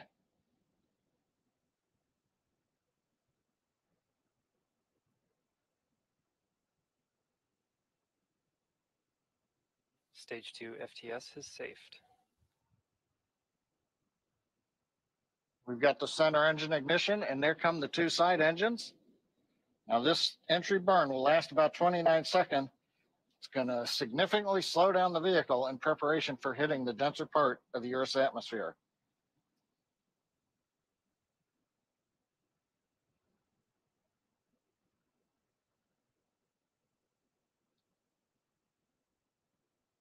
Entry burn complete. We're down below 35 kilometers, continuing to look good on the first stage, heading to the Atlantic Ocean for a landing on the drone ship. While second stage is less than a minute away from cutoff.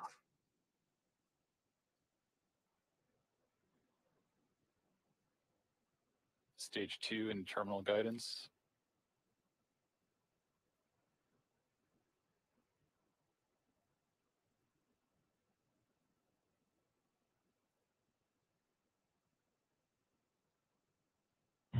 Shannon.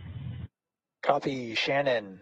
Shannon called out at the back end of the stage 2, a few seconds until cutoff.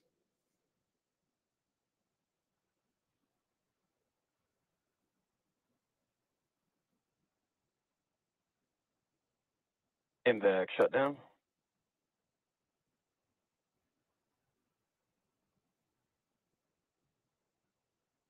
Dragon SpaceX launch escape system disarmed. Launch escape system disarmed. Copy.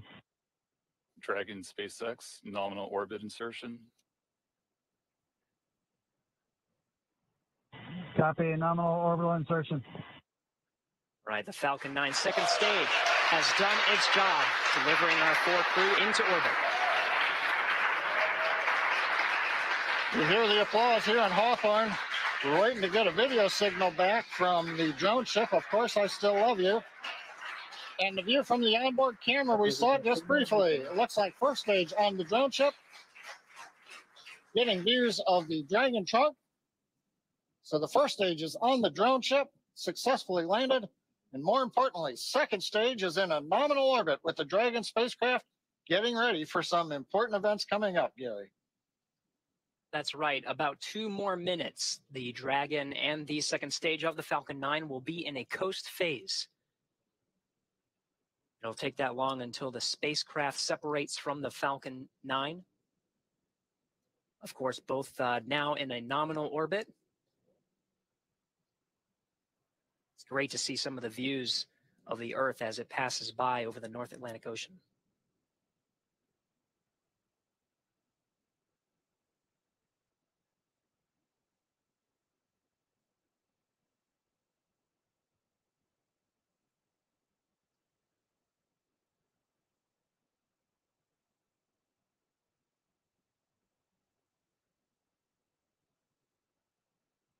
All right, we're getting shots of the crew in orbit. I'm looking for that 0G indicator. Can't seem to see it in this shot, but we have a minute to go until we have spacecraft separation. Dragon traveling at nearly 17,000 miles per hour at an altitude of 124 miles.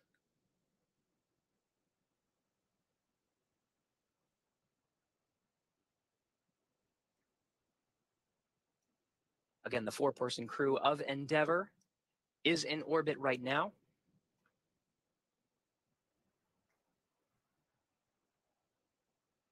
Less than 30 seconds until we have spacecraft separation.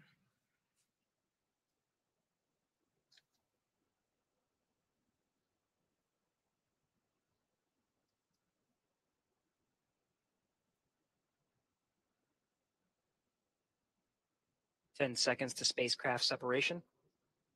We should hear words from the core here in Mission Control Hawthorne once we have successful separation.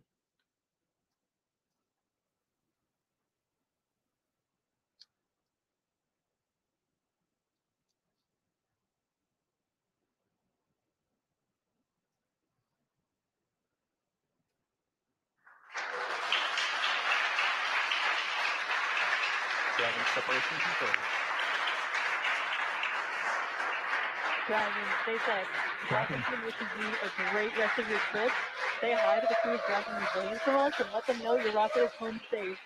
Thanks for flying our first flight-proven, crewed Falcon 9. Cheers, Side Crew 2. Thank you very much. We're great. It's glad to be back in space for all of us, and we'll send our regards to Crew 1 when we get there. Thanks.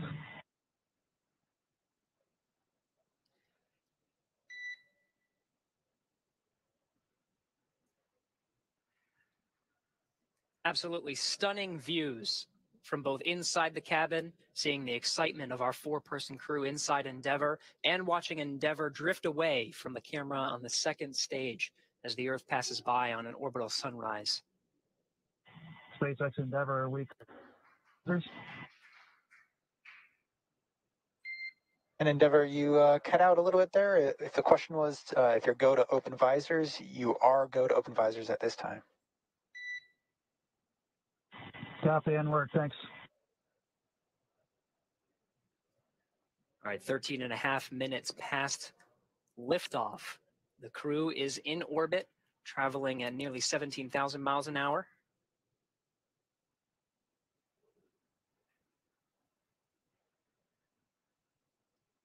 Well, Gary, I don't know about you, but that was a great countdown. Everything sounded great. Right on time, actually a little ahead of time. Nominal dehumidifier activation and service section Draco checkouts. Got a good orbit out of Falcon 9, and first stage landed on the drone ship. And we're in the sunlight over the Atlantic Ocean with the Dragon spacecraft. All in all, a great day. I think everybody's jealous of the crew in orbit right now, John.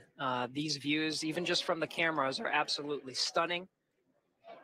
It was great to see our crew members get into orbit. They already performed successful checkouts of the 12 service section Dracos around Dragon. Next milestone will be the deployment of the nose cone. That'll be about a 5-minute process, but that'll expose the forward bulkhead Dracos and prepare them for checkout. There's a phase burn. There's 5 major burns that are needed to get the Crew Dragon up to rendezvous at the International Space Station over the next 23 hours. And so that first phase burn is coming up real soon in about 35 minutes, actually less than 35 minutes.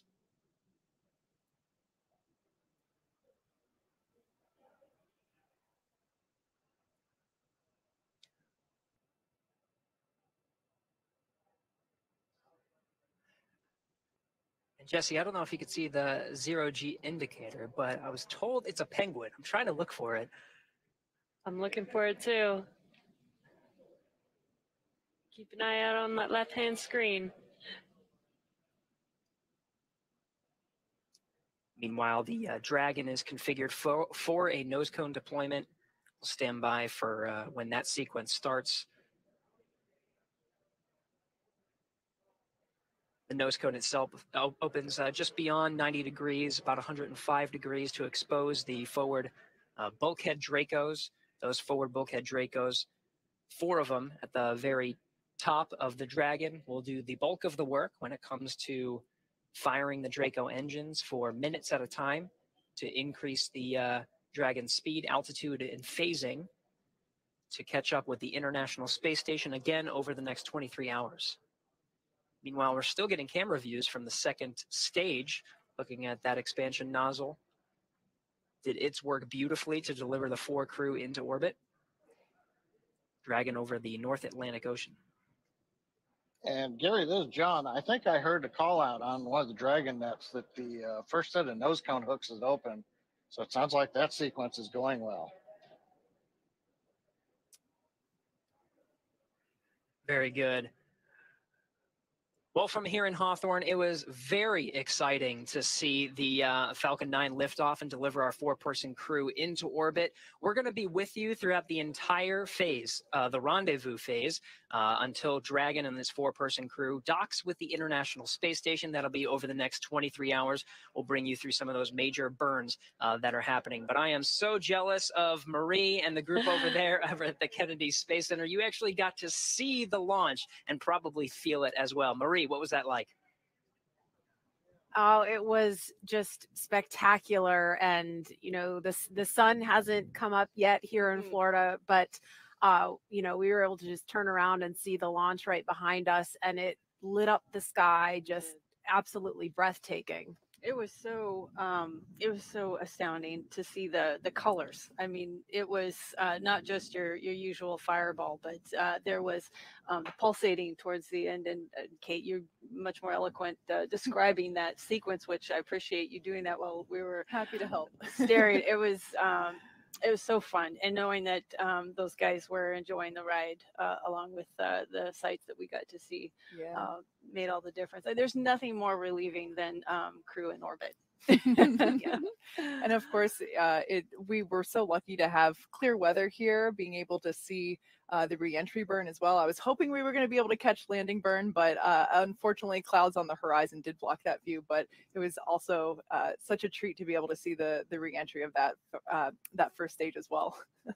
Let's go over to Jasmine to get some reaction. I think she's with the NASA administrator now. Jasmine? Thanks. Thank you, Marie. Yes, I'm joined again here with Steve Jerzik. Thank you so much for being here. Thank you. So we just had the privilege of watching that spectacular launch in person. What was that like? Watching a launch, particularly a human space launch, will never get old for me. It's just thrilling to see those 9 engines light up and it lift off the pad, get to the main engine cutoff and separation, and get that second stage started. And of course, pre-dawn launches are always amazing. And, you know, we could see the vehicle pretty much through the entire trajectory up to Earth orbit. It was just spectacular. Right. No, absolutely. It was just stunning, and the sun is just now starting to peek over the clouds here. So, do you have any final words of encouragement for our NASA team, our SpaceX team, and our international partners? Yeah, partnerships are key to what we do, particularly in human spaceflight. Our partnership with SpaceX has been tremendous. Third launch in less than a year, after almost a 10-year gap in human spaceflight, launching astronauts from American soil on American rockets. So our partnership with SpaceX and our commercial partners, other commercial partners, is critical, and our international partners. We could not do this without them. Very international mission with 2 U.S. astronauts, and one from ESA and one from JAXA. And obviously the ISS is the largest engineering international collaboration in the history of